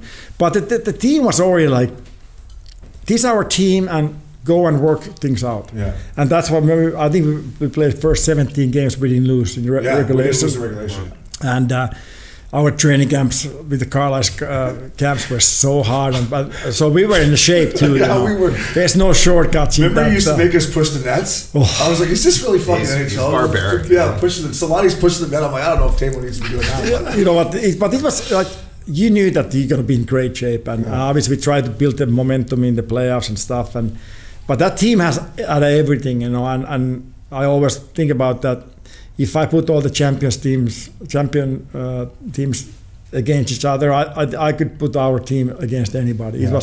It has everything. We had a toughness, we had a speed, we had skills, we had probably the best third line in hockey. Yeah, Paulson, Moen, and Niedermeyer, and then Chiguer and Briscalo. It was full. It was full package, and. What a year that was! It was just like, I remember, and I don't know if you remember this. You called me when I got traded. So like PJ, our buddy, picked me up, and I was like devastated because like I knew how good we were. And Teemu called me, and he was like, "Fuck!" I talked to Brian Burke and Randy, and I told him not to trade anyone. Like, and Burke, you got a first rounder for me, so I'm not blaming Brian Burke. I intend to get that, but it also always stuck up to me. I'm like, "Fuck!" Teemu didn't have to call me and do that. But I remember watching you guys.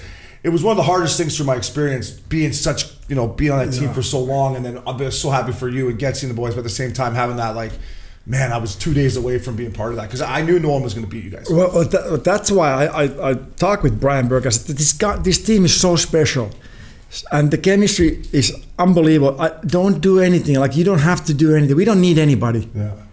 And then like Obi, the guy is like love guys like him. Like he comes to rink every day with a smile. He works hard.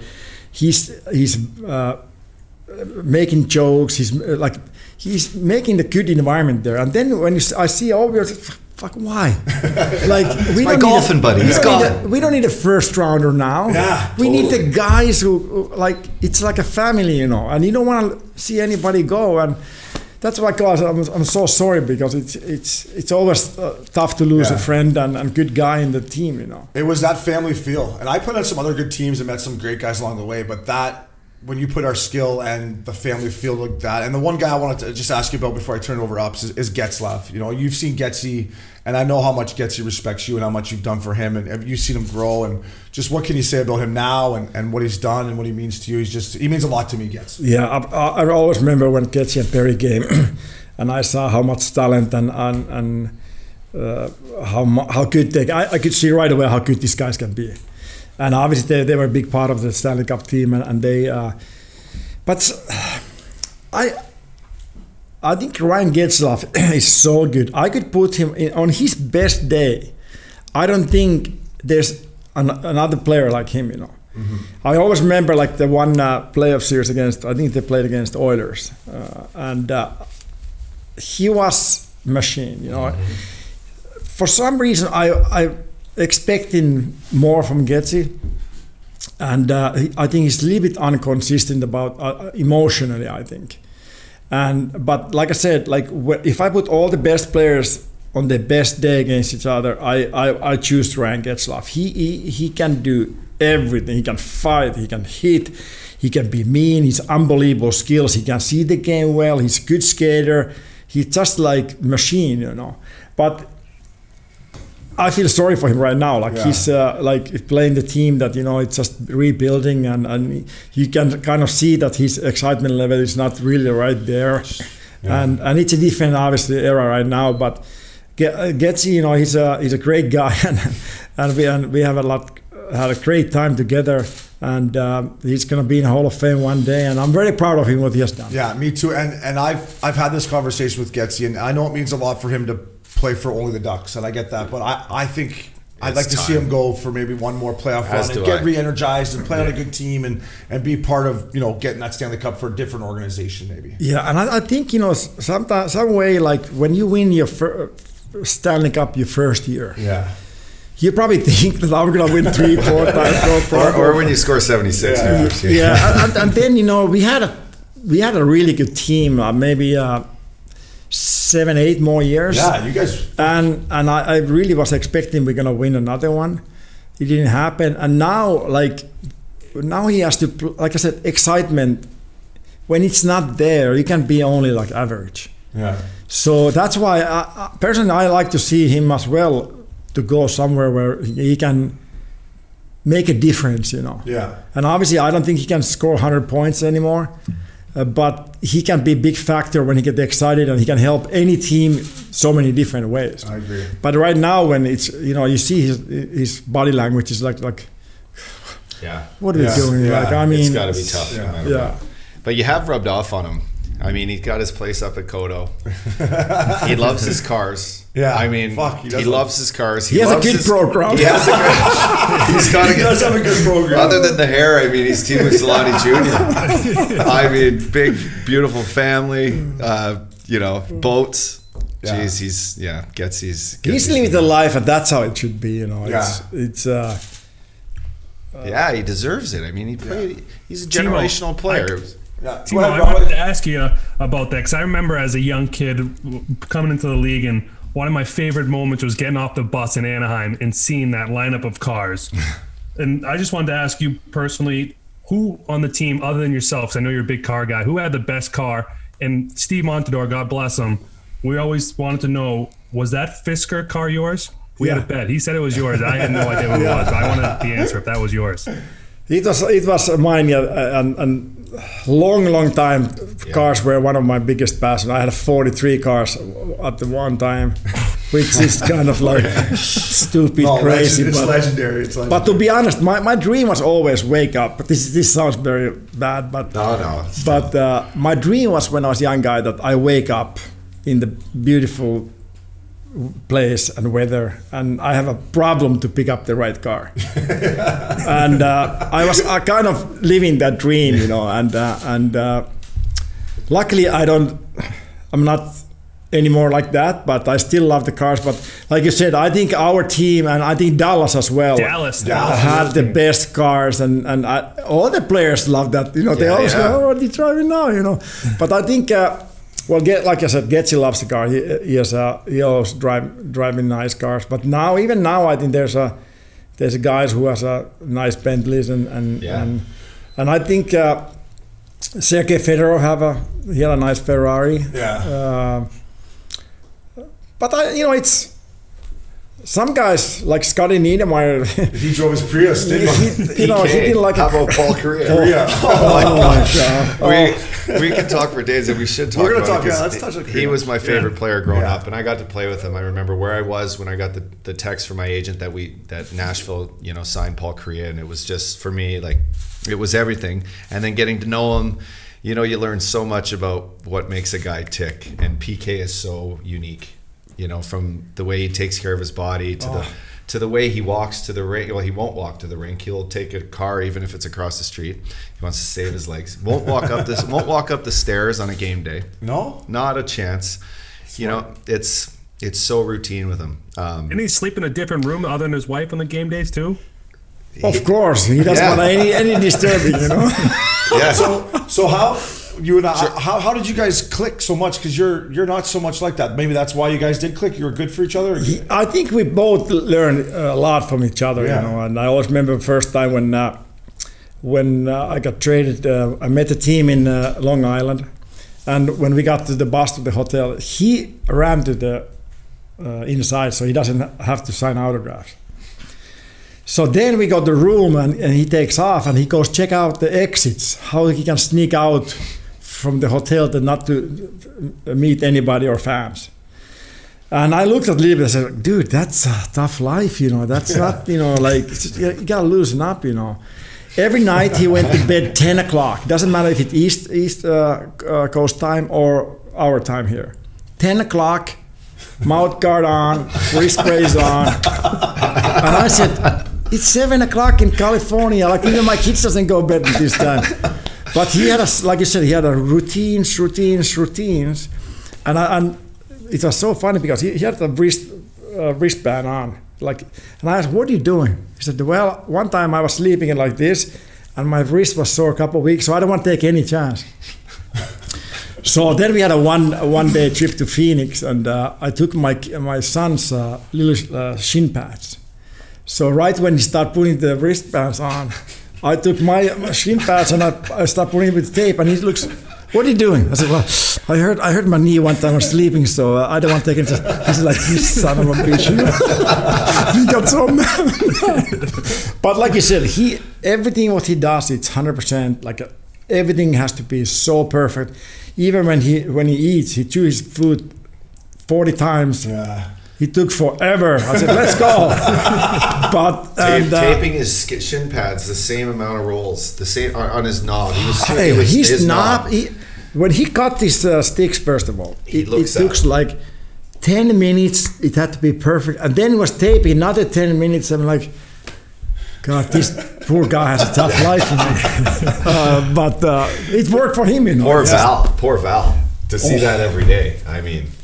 That's his wife. Hey, has any other player take so much shit from the teammates than Paul Kariya? I don't think so. Not a chance. Close. Yeah. Did he love it? Like when you would chirp him? He loves it. He doesn't mind. Yeah, he doesn't mind it. Incredible athlete. Do you still see him? Do you surf with him? Do you surf with him? Or you know what? I only surfed a couple of times with him. But we go to dinners. He first of all, he knows all the best restaurants too, sushi places and places like it's almost like you can't even find. Yeah. And then so he has a passion for food, but he still lives in his bubble. He surf every day and meditate every day and work out every day, have a nap every day. And, that's crazy. And but I'm so happy for him. He's happy, and that's what it takes. I want to talk about Teemu's pregame ritual. It's a little bit different than that. So T would come in maybe 10 minutes before warm up, or.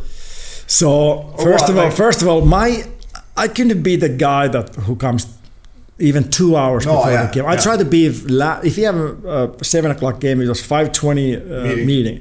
So I try to game like 5:10, and I changed, and those meetings, I thought we have way too many meetings. I was like, we would go over and over, same shit. I'm like, really?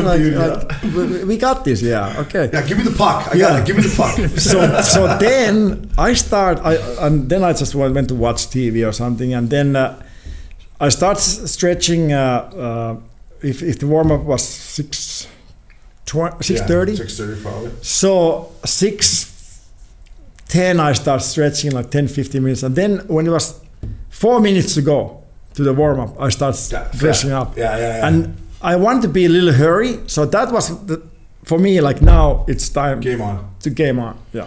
And one thing you did that I took from you throughout my career is you would come in at that time, and while you were getting ready, then you would go around the room. You would go Uppy, all right, here we go Uppy, Obi, and you would go to every single guy. Yeah. And it was something my rookie year that just like, it engaged our whole room. All right, Flash is in here, he's doing this thing, and then to me as a rook, I was like, all right, now it's time to get serious. Was that something you always did, or someone passed on to you? Yeah, when I was young and I played in Finnish league, we had one teammate who did the same thing, and I felt that I was great. Yeah, I was like, it was a little bit, let's go, Obi, we can do this. So I think it just give a little more boost for the team and a good feeling, and I try to make jokes too. I always said, young guys, hey guys, we play well. There's so many beautiful single girls there. Yeah, that's you play well. They wait you somewhere here. Yeah. He'd be like, Obi, we win the night. There's girls everywhere, buddy. I'm like, yeah, come on, boys. I'm like, Teemu, get 2-1 for the boys so we can go out after the Sharkies. But it was something that and that's exactly what it did, Teemu. It engaged our dressing room. It brought us together, and it was like, all right, it's go time. You know, it was just. And how quick you got dressed to this day is still fucking remarkable. Did you get new socks every day? How'd you get your socks on so quick? Or you already had your actual foot socks on? You already had them on? Yeah. Yeah, okay, good. Because that was the only thing that took the longest, getting out of the laundry bag and putting those on. But Brad Boys I play with was the quickest to get dressed. Yeah. I swear it would. So we would go at the 16-minute mark. We'd start walking. He would come 18:10, and in 2 minutes, I'm talking, as he pours like a full Pepsi in his cup, he could get dressed, and it was impressive. Everyone else is like watching you, like getting super anxious, being like, "Gave me anxiety watching him. This guy's gonna miss the game." You remember when Boise? Yeah, I'm like, dude, you gonna be out there for warm up, or you not give a shit? I was the same way. The guys were a little nervous. Yeah, you'd make it nervous, but then that's energy. I was like, don't worry, Teemu will be here when the puck drops. He's a little late for warm up. Don't worry about it. The fans might be upset, but I know he'll be there come puck drop. Broadway, what do you got? No, I just wanted to kind of talk what you've been doing kind of after hockey, and then you got involved with that Selanne Steakhouse, and what type of wine list do you have there, and how did you get involved with that decision? Well, obviously, like playing 20 plus years in the league, we always went to the best restaurants in every city, you know. And I always like, you know, in Dallas, I ordered 2 steaks. I always like steaks and good food and wine. But even I wasn't a big drinker like that. You know, I didn't party too much during the seasons. But that was something I said, you know what, it would be cool to have our own restaurant, to come and spend time, have a good food, talk with people. So then it was, I think, early 2000. It was Thanksgiving. We are in the Coda Club, and I was just start talking about that my dream, you know, and my golf buddy Kevin Pratt, he said, I have the same dream, you know.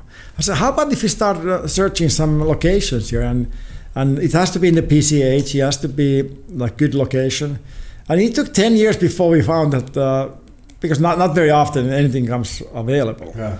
So then when we got that, you know, it has been fun process, you know, and I'm very proud of our steakhouse. And you know, obviously there's a lot of bad habits when you go there, but you know, you can't go there without drinking. You can't go there without drinking. Yeah, and the mac and cheese is fucking deadly, Mac too. The mac and cheese, steak the tartare food is unbelievable. They got the new patio now since COVID started too, so I've sat out in the patio. Yeah, great spot. So how often, like pre-COVID, how often would you go to the restaurant? Would you go every weekend after, like, how much did you try to be? I've been a couple times and you weren't there the 2 times I was there, but would you try to go a lot before COVID? Yeah, I try to be at least a couple times a week. And my favorite thing is I go with my buddies in the bar, watch hockey, and have a few cocktails and have a good meal. But, you know, it depends.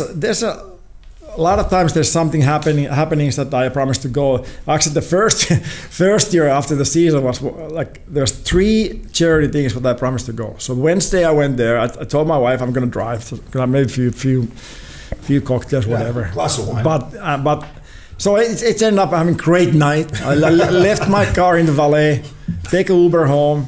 Then next day it was another event there. I said, you know what, I'm not gonna drink anything tonight. Well, I left another car there.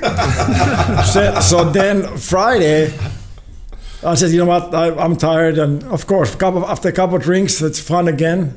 I left the car there again. So then Saturday, I told my family, okay, we all go. My 2 boys were driving. So I said, okay, whole family, we go to dinner. And then when we pulled in the valet, the guy said, Mr. Selänne, you still have 3 cars here. I said, I do. That's why I brought the whole family. So we can drive everybody. You're like, yeah, don't worry. I got 36 more at home. See, I have the same problem, Flash. I leave my car there Friday golf. I leave it there on Friday, but I don't pick it up till Monday. So all weekend I don't have a car. I gotta get my girlfriend to pick me up. But yeah, your steakhouse is unbelievable. I've been there a couple times. The wine list it's National League Broadway. Next time you come out, we'll take you there. Yeah, Flash, I want to ask you about a guy that meant a lot to me near the end of my career, and I think you played with him, is Dallas Eakins, the head coach of the Ducks. I went down to San Diego.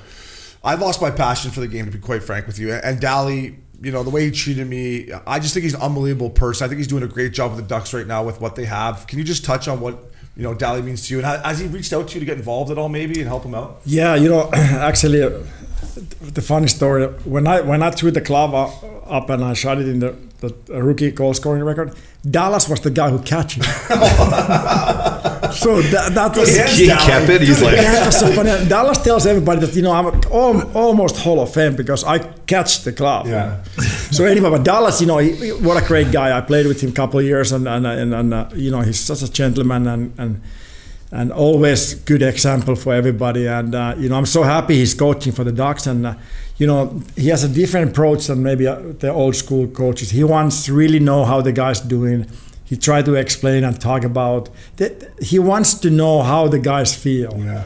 And like old school guys, they don't talk to you. Randy wasn't asking you how you felt, was he, Randy? No, maybe he was asking for me, but you know, but that was the normal thing at the time, you know. Yeah, and now sure. it's more like it's not only coaching hockey; it's a people coaching as well. So it's a different era right now, and to be honest, it's the hardest thing to be coach. You know, the thing is, there's 25 different personalities, and I always remember when the 07 team, like some guys, you have to yell. You have to be top of it every day about what you're doing. Some guy, like Penner, for example. Yeah. Oh my God, that's the funnest. So Carlisle was yelling him, the fucking Penner, like 100 times a day. So it was unbelievable. But obviously he knew that Penner can take that. Yeah. So after we won, I asked Penner, that was tough year. He said, oh my God. A lot of days I thought my first name is fucking. But the point is that, you know, 25 different guys. I have to hug to get best of you out. You know, so I have to yell for you. Yeah. I always remember Andy McDonald. So Randy was a couple of times pretty hard for him, and I saw like when Andy started going like a little shell, and he couldn't use his confidence. I said, Randy, let me tell. Like, if you want something, tell me, and I can tell him that I can explain that maybe better than you. I'll get the message across. Yeah, because the thing is, he can't play if you start yelling. You have to have a different approach for him. So having 25 that's the ultimate goal, to have 25 guys playing in their level every night, and it's not easy. You know, you know it's. And that's a guy that we love to play for, Barry Trotz in Nashville. He was probably the best I had at, besides Dallas at the end of my career, of really 25 guys, you know, asking how your family's doing and really caring about you. I think that's why Barry Trotz had such good success over the career, because it's important. It's hard. And what really bothered me in the old days, that, you know, there's young guys, they haven't played 5-6 games. Nobody tells why you're not playing. Yeah. So obviously you're working so hard after the practice with the one coach, and then so many times the young guys came to ask me that, Team, what do you think I should do? You know, like I've been playing 5 games. Nobody tells me why I'm not playing. You know, I'm just like losing my confidence. said, well, go talk to me. Like, just like, I know it's tough sometimes, but... And then when they went and the coach didn't tell you the real answer, that really bothered me, because the thing is, the truth hurts, but it's only right way to do it, because if you come to me and I'm the coach, hey, but you're too soft, you're too slow in the corners, you're not tough enough. You take too many penalties. Yeah, exactly. Until you clean that act, you're not going to play. Yeah. So at least you know, right? Yeah. So I always remember Marko Kiprusov. Oh, Kipper. So it was actually Mika's brother, not the goalie. Okay, sorry. So he was in Montreal, one of the best skaters as a defenseman. So he didn't play. Nobody told him why. So end of the practice, they made him skate like half hour. And he always said, like, I'm one of the best skaters in the team, and they make me skate.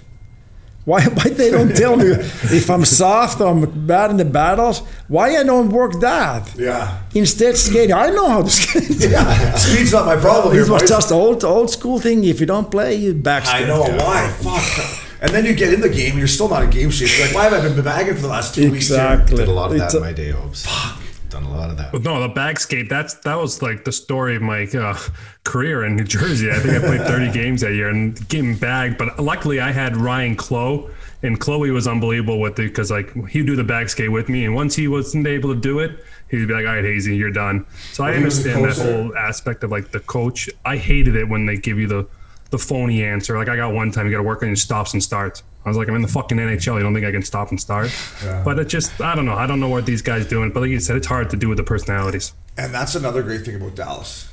Did you ever? No, you were gone. You remember Nick Ritchie? He was with the Ducks, right? Yeah. So Randy was all over him. And I tried to help Nick, but Dally was great at making riding the bike and working out fun. Like even for me, I was 33 years old or whatever, and I was back down the minors, but I would go in there and he would energize you, and he would do the bike rides. There would be 3 different groups, and he'd do every bike ride with you. So you're like, well, Dally's already done 3 of these rides. How could I not try to keep up with him and push you? And I just think he's the right man for the job in Anaheim, and I just hope that he gets the opportunity to see this play out, Teemu. I really hope so too. And I had a couple. He lives in Koro too. Yeah. So I had a couple of times dinner with him and his wife and my wife, and obviously he asked a couple of times at Teemu, we have to get you back in the business, and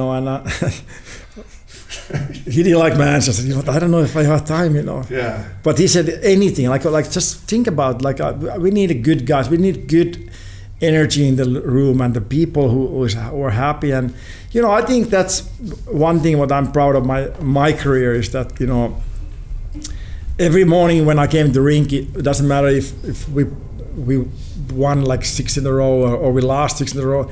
I try to be happy. I try to remind the guys who are down. I said, you know what, guys, we are lucky. So lucky that our hobby became our job, and you can do something what you love to do. So hey, don't feel sorry for yourself. Let's go out and have fun, and we're gonna be better. It's a process, and that's what I think. That's kind of environment is missing a lot of times. People take it still way too seriously, and they don't know that there's a bright side with every story. And there's only one way out of it, is to stick together. And once you if you start turning at each other and get miserable, it doesn't give us the 2 points from last night, boys. We still lost that fucking hockey game. Like, let's just have a good time, work hard. And granted, we didn't lose much when I was in Anaheim, but we were definitely always having a good time, but working hard in practice for sure. Absolutely. I always believe that the best players have to be hardest working guys in the practice, because that's going to create everybody in the winning environment, and you have to make sure that you show up every day, and even it's 20-30 minutes, but give the good 20 minutes practice. It's not too much to ask, No. Teemu, last one for me before I turn over these guys for the last one. Chris Pronger was a guy that we've had on the show, and Prongs was good to me as a rookie, and I always wondered from your perspective when they brought him in, and just what he, playing with him, what he meant to the team. How was it dealing with Prongs day in and day out, and just as a teammate? You know what? First of all, the Pronger was probably the toughest player I ever played against, and I think he was first guy and only guy that I got really personal on the ice, and even in the Olympics in 2006, after the first period against Canada, our locker rooms were very close to each other, and we stayed there yelling like 10 minutes, and he tried to get to me, and there's people, you know, protecting, you know, and we are just throwing bombs to each other and everything, and every game, like the way how he played, he was so evil. He used the stick like a weapon. He was just dirty player. And I knew when we play against St. Louis, because it's not going to be a fun day. Yeah. You know? And he played always against me. And those rules in the old days, you know, like a lot of times I went around him and he just hooked me. And then I started yelling referees, and they're like, what? And he's yelling me like, what a whiner you're. Like, I said, you don't know how to play the game. You know? Shut up. So it got pretty personal, and I played with his brothers. They're a great family. I knew he's a great guy. Sean Pronger's a great guy, right? Yeah, Well, and so is Chris, you know. But I didn't know him that part, because I didn't want to know. I thought it was a jerk, you know. Yeah, you just hated him. So then, you know, when after the 2005, 2006, you know, Brian Burke said, I'm gonna go after some big guy if I can, and I took the pay cut so we got more room in the cap, and then in my birthday, July 3rd, I got a phone call from Alex Gilchrist. Yeah. And he said, we got Pronger. I said, so I thought first, all right, trade me. I thought first, I'm out of here. I thought Son Pronger. Yeah. So we got Chris Pronger. Yeah, and we already went to the conference final. I knew that point. I knew we were gonna win. And the thing is, I always remember when I met first time Bronx in the locker room before the camp. We didn't say anything. We just went to each other and gave a big hug. and you know, then you know, like great. We became very good friends. You know, you guys and were close. great respect to each other and stuff. But that's why he was so good, because he was the way how he played. He make everybody hate to play against him. Yeah. But that's why he's a Hall of Famer. He's a unbelievable player, and it was great to play with him. I always said, you know, thank God you're in my team, because I don't have to deal this with anymore. But you know, the way how we see the game, you know, and how much he helps everybody, it's phenomenal. And how much he get away with. Oh, he's the only guy that got away with it. He should get the penalty every shift, but because he does 2-3 every shift, the referees can't do that. So the thing, Teemu had the best chirps for the refs ever. Like the linesman, rookie, you always give, like, you're like, are they paying you out here tonight? Are they paying you how much? I'll buy you out. I'll buy you out. Sometimes they need calls. Do you need a beer too? Or I got only watch and drink beer, or I gotta do your job. So Teemu, we had in our corner my rookie year, it went Getzlaf, Pronger, Marchand, myself, Penner, Getzlaf, and then Selanne in that corner. That was our corner. Who was the most hungover guy every morning? Who could you tell when he walked in? I don't want to put you on the spot, but who do you think was? You would always say this every morning to this point. One guy. It was Corey Perry. He'd be like, oh, you look whatever. I'm like, holy fuck, Perry, you look hungover this morning. Well, he couldn't hide it because he was like. I said, hey, just try to even show that you don't have a hangover. Yeah. The way how he walked, and he was like, Tim was like, you guys don't look bad. Pears, fuck, buddy, you look hungover. So.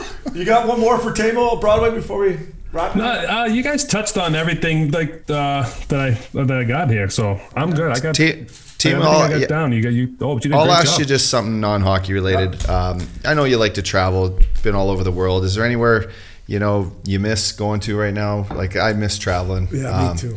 It's, you know, it's everything. Yeah. Where do you like to go? Like, whether well, golf trip my biggest thing is I don't want to just go holiday somewhere. I try to go somewhere where it's actually same time, like a Ryder Cup or Australian Open or Monaco Formula One or I try to go all the majors in golf and tennis, and then my dream was to play the top 100 golf courses in USA, and there's a lot of things, you know, I'd like to do, but obviously the last year or so I haven't. I went to Cabo a couple of weeks ago first time. I know. Yeah. I was texting. I was telling him.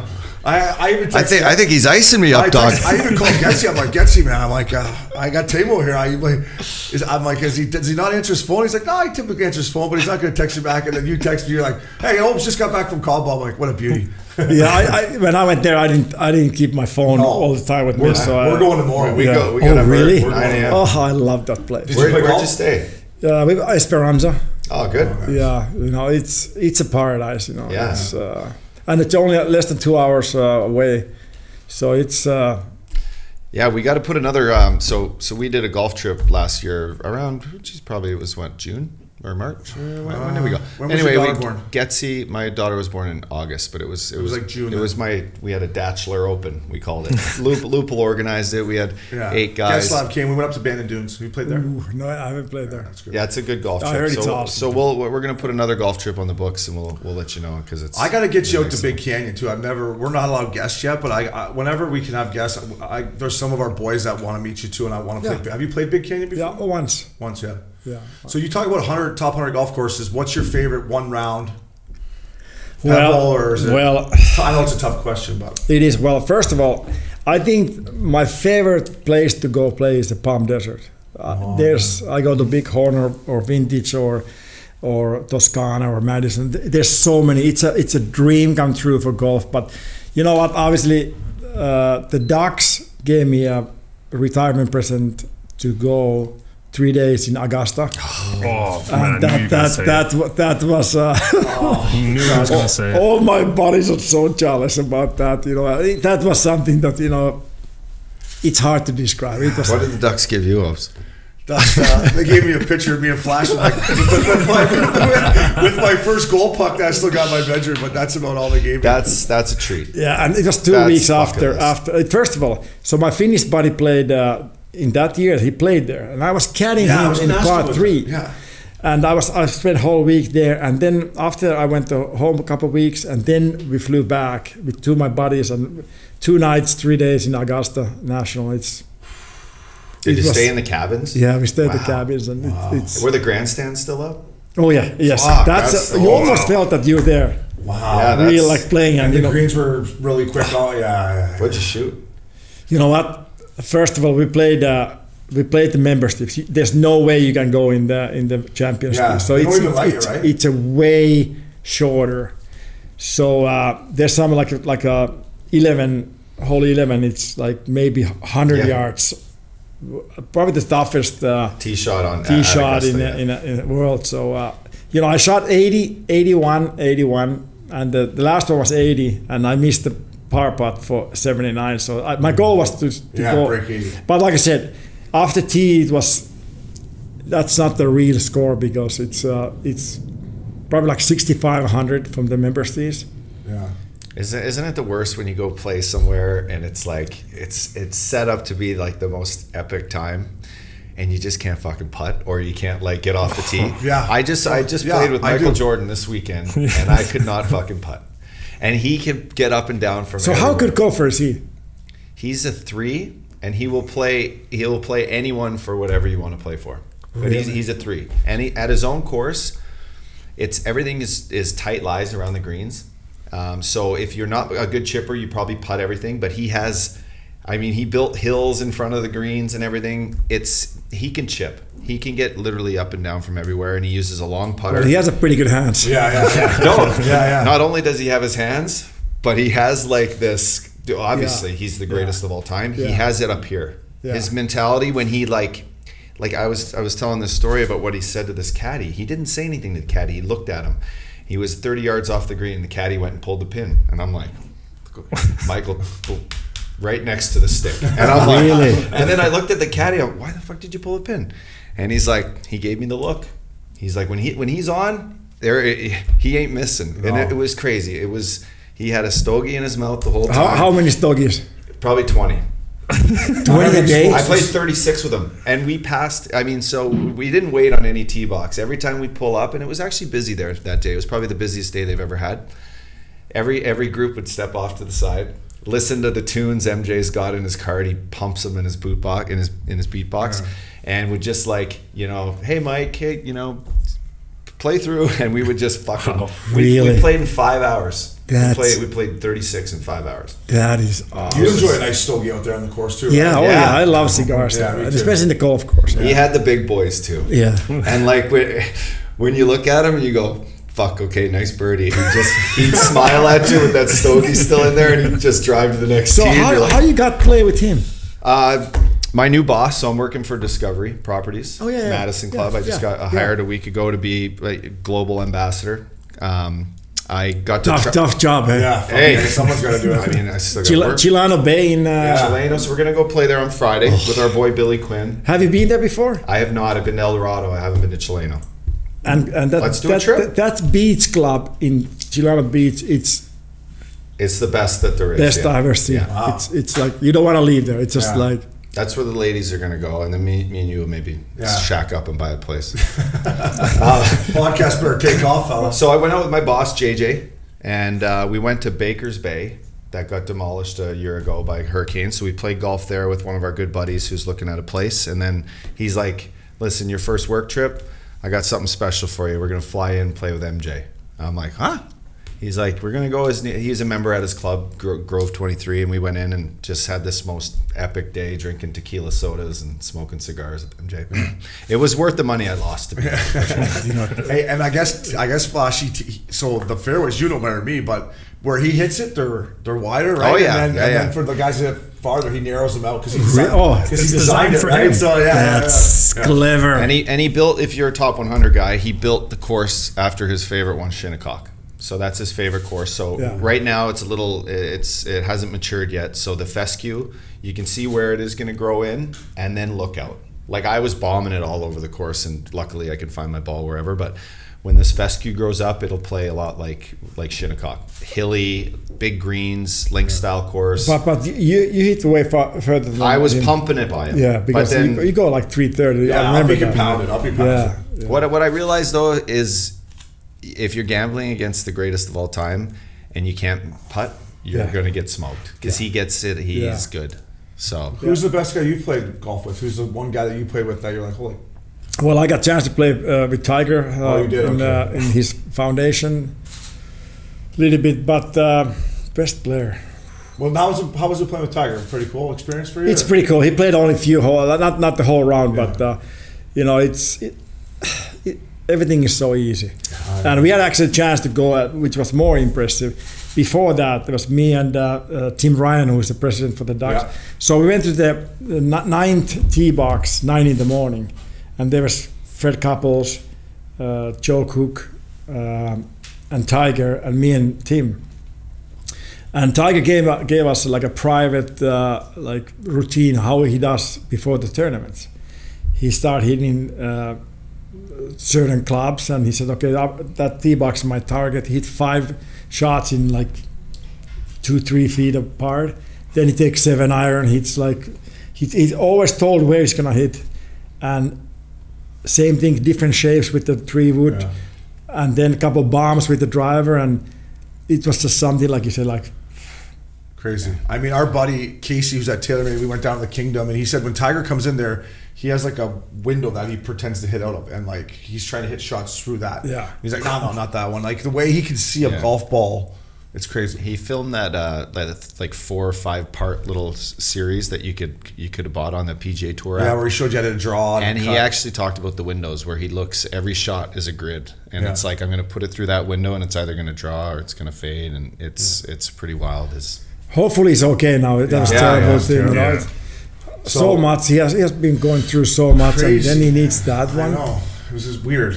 So Couples is a member at Big Canyon, so maybe we'll set up me, you, Freddie. I know Freddie. That'll be great. We'll get how beautiful swing he has. Buddy, he still hits it 320 easily. Yeah. And funny guy. He likes to talk sports. Loves talking sports. Yeah. So we'll set that up. Teemu, I could do this all day with you, buddy. It means a lot. Let's thank you, man. It's been great. Uppy. Yeah. Hey, awesome. My pleasure. Next time we have a cigar and a scotch, and we can have 24 hours. Because that's the best thing, like I love to talk about hockey, the life, even politics, and just like I can go a whole day. So no, the next one we'll do it. We'll do it more. Just we won't even talk about hockey. We'll talk about everything else. Okay. Broadway, thank you, my friend. Good to see you. Yeah, thank you. Nice to meet you. Nice to meet you too. Obi, Hazy, special announcement. We have DraftKings on as an official sponsor of the Missin Curfew podcast, and we welcome them. Great guys at DraftKings. We want all of our listeners to tune in. We're going to give you the curfew promo code to jump on. Any new listeners, make sure you do that. And today we have a special guest. who's jumping on here to do a little competition for us. We're going to call this competition, Obes, the face-off. We're going to try to do this once a week. And basically, we're going to have a little face-off where we pick an NHL player who is going to absolutely light it up this week. Maybe get the most points, most goals. I'd say this week we do most points. He's going to be doing the fucking, right? He's going to be doing the fucking. Okay. So, all right. So why don't you start us off, Obes? We got the week from this till next Tuesday, and Max, our boy, will do the official standings. But let's take a look at some of the guys who are doing the thumping. I'm going to go with, seeing how they got shut out the last 2 games and cost me money, I'm going to say Mitch Marner is my pick for who's going to have the most points over the next, is it the week or weekend? Or? It's the week. So let's say it's probably 3 or 4 games. 3 or 4 games. I'm going to go with Mitch Marner. Matthews is knocking on the door about coming back. I think he's close. So I'm going to go with Mitch Marner is going to really have a big week here. Teemu, what do you think, buddy? That's Mr. Selänne. That's a good call. I still think if Matthews is out, he's not. Yeah, I know it's not going to be quite humming as much. Although Marner can stick handle in a phone booth dialing out. Can't Yeah, it's fun to watch those guys. Yeah, he's nasty. Vincent Trocheck up there in the. It's almost wrong not to take McDavid. It's just like he's so you feel like you're cheating. It's like having him on a video game. It's like you're going to win. And he's just gone back-to-back games to the point where I know he's going to come out. Never happened to him, Tim. I know. Well, I have to take him. Okay, the Flash is taking McDavid. The Hall of Famer's taking McDavid. He deserves it. You were very kind that you didn't take him. Well, I can't do that. I can't do that to you, my friend. I mean, I think we should do the odds boost for a guy that's not called Connor McDavid for this. Yeah, event. maybe we could. Jimmy, what do you got over there, fella? I mean, it's going to come to a surprise from you guys, but I'm going to obviously go with a guy from Philadelphia who's been on fire this year, is James Van Riemsdyk. Van Riemsdyk got the healthy lineup coming back, full lineup. They just got back from COVID. I think I'm going to see him continue to keep scoring goals and putting up numbers. I don't know who's a bigger Flyers fan, Gritty or you, but I'm not sure. It's fucking close. Hey, when the brother's on the team, you got to support. I don't know. No, JB, what's the saying? Blood is thicker than water. I am going to take, I'm going to take Jonathan Huberdeau. Oh, Hubie. He's not on our list of the top 20 scorers, but he's absolutely on fire. We've been talking a lot about him on air, on my radio shows, and I just like the Florida Panthers right now. So Jonathan Huberdeau is my guy. Okay, so we're just playing for the DraftKings thing, right? Yeah. DraftKings, baby. Yeah, jump on. Our listeners, we're going to do this once a week, create a little traction. Next week, maybe we do, will this guy score a goal? Will this guy get in a fight? We'll do a competition every week. We'll call it the face-off, and we hope the listeners like it. Love it. Mitch Marner, let's go. Well, up, dog. Thanks to Teemu Selänne, one of my favorite teammates, and just an unbelievable dude and great guy. I couldn't tell he was one of your teammates. That introduction you gave him was fucking all time. Finally, I had to tell you to stop. I'm like, it's enough. Because, making the guy blush over here. Fuck, he still looks good, too. His hair is perfect. What's he putting in that He's one of the all-time best, and not only at hockey, at living life. Yeah. As we just, guy's got good taste in everything. Everything that he does. Dream life. Everything. It was a dream. I was like, oh, man. Cars, golf courses, restaurants. You got it, man. Life's good if you're Teemu Selänne. Broadway, yeah. It was. We were trying to. I apologize. I was trying to get involved as much as we could, but it was just flowing in the studio. But what did you? I mean, you must have been a fan of Teemu, playing against him and growing up and stuff. Man, he was one of those guys. Like I grew up like a Bruins fan, but I also grew up a hockey fan for whatever team Keith Tkachuk and Tom Fitzgerald were playing. And him and Tkachuk broke into the league together. So I remember being a little kid, probably in 2nd grade, skipping school, just going to watch Bruins practice and getting the Jets pregame skate after. And he's just a guy that I've loved ever since I've been a little kid. If it goes Getzlaf as I got older, but Teemu Selänne was a guy that was just unbelievable to watch. I mean, anybody that could make that Jofa bucket look fucking cool. So at the end of practice, I wanted to tell us my rookie year, he would be like shooting pucks or whatever. And I'd be like, Teemu, switch buckets with me. And then I'd be skating around with that Jofa helmet on. And like, and then Getzy would put it on or whoever. Like, only Teemu Selänne could make that bucket look cool. And he fucking rocked it, didn't he? Gretz wear a Jofa helmet? Yeah, in practice without the visor. Teemu wore it in the, Gretz wore like the skinnier Jofa. Like, Teemu's was like a legit bucket. Yeah. With the visor, and he made it look good. And yeah, it's crazy. One of the biggest legends of all time. Some 76 goals as a rookie. Yeah, that'll never. I mean, never no be one's touched, touching right, that. boys? Never to be touched. No, that'll never be touched. And we're gonna set up a golf game. Hopefully, probably maybe you can come out if we can have a guest up in Canyon. But let's get him out to with Freddie and Getzlaf. That'd be good. That'd be a good time. So. All right, well, we got a big week ahead, Obes. We are Cabo, headed baby. to Cabo, Wabo. Got the bird all you fired do up. is travel, baby. Like, hey, World hey. I'm getting good at it. traveler. You rent that house out, or what are I'm you getting doing? good at it. Nah. No, but I got my boy Matt here. He's going to take my little dog for the week. Riley, So love that Riley dog. She's Still a got a sweetie. purple tail. I respect that. Yeah, it's growing up. Shout out to our boy Billy Quinn. We're going down to see Quinner, who's a big fan of the pod, who's an absolute beauty. We're going down to play some golf with him. Bringing our beautiful girlfriend. sell your some beautiful properties, daughter. baby. Maybe we'll sell a couple lots. Got to go sell. Yeah. Is it a partner? Are you guys working? Are you working down there, bud? I'm always working, Jimmy. Always Yeah, you working. are. You're always on the Look, grind. look what we're doing here. We're always working. Broadway, thank you again. We miss you in the studio, but you're a huge part of the team, fella. We love you. Up dog. To our listeners, until next week, thanks for listening. Flash, you the man.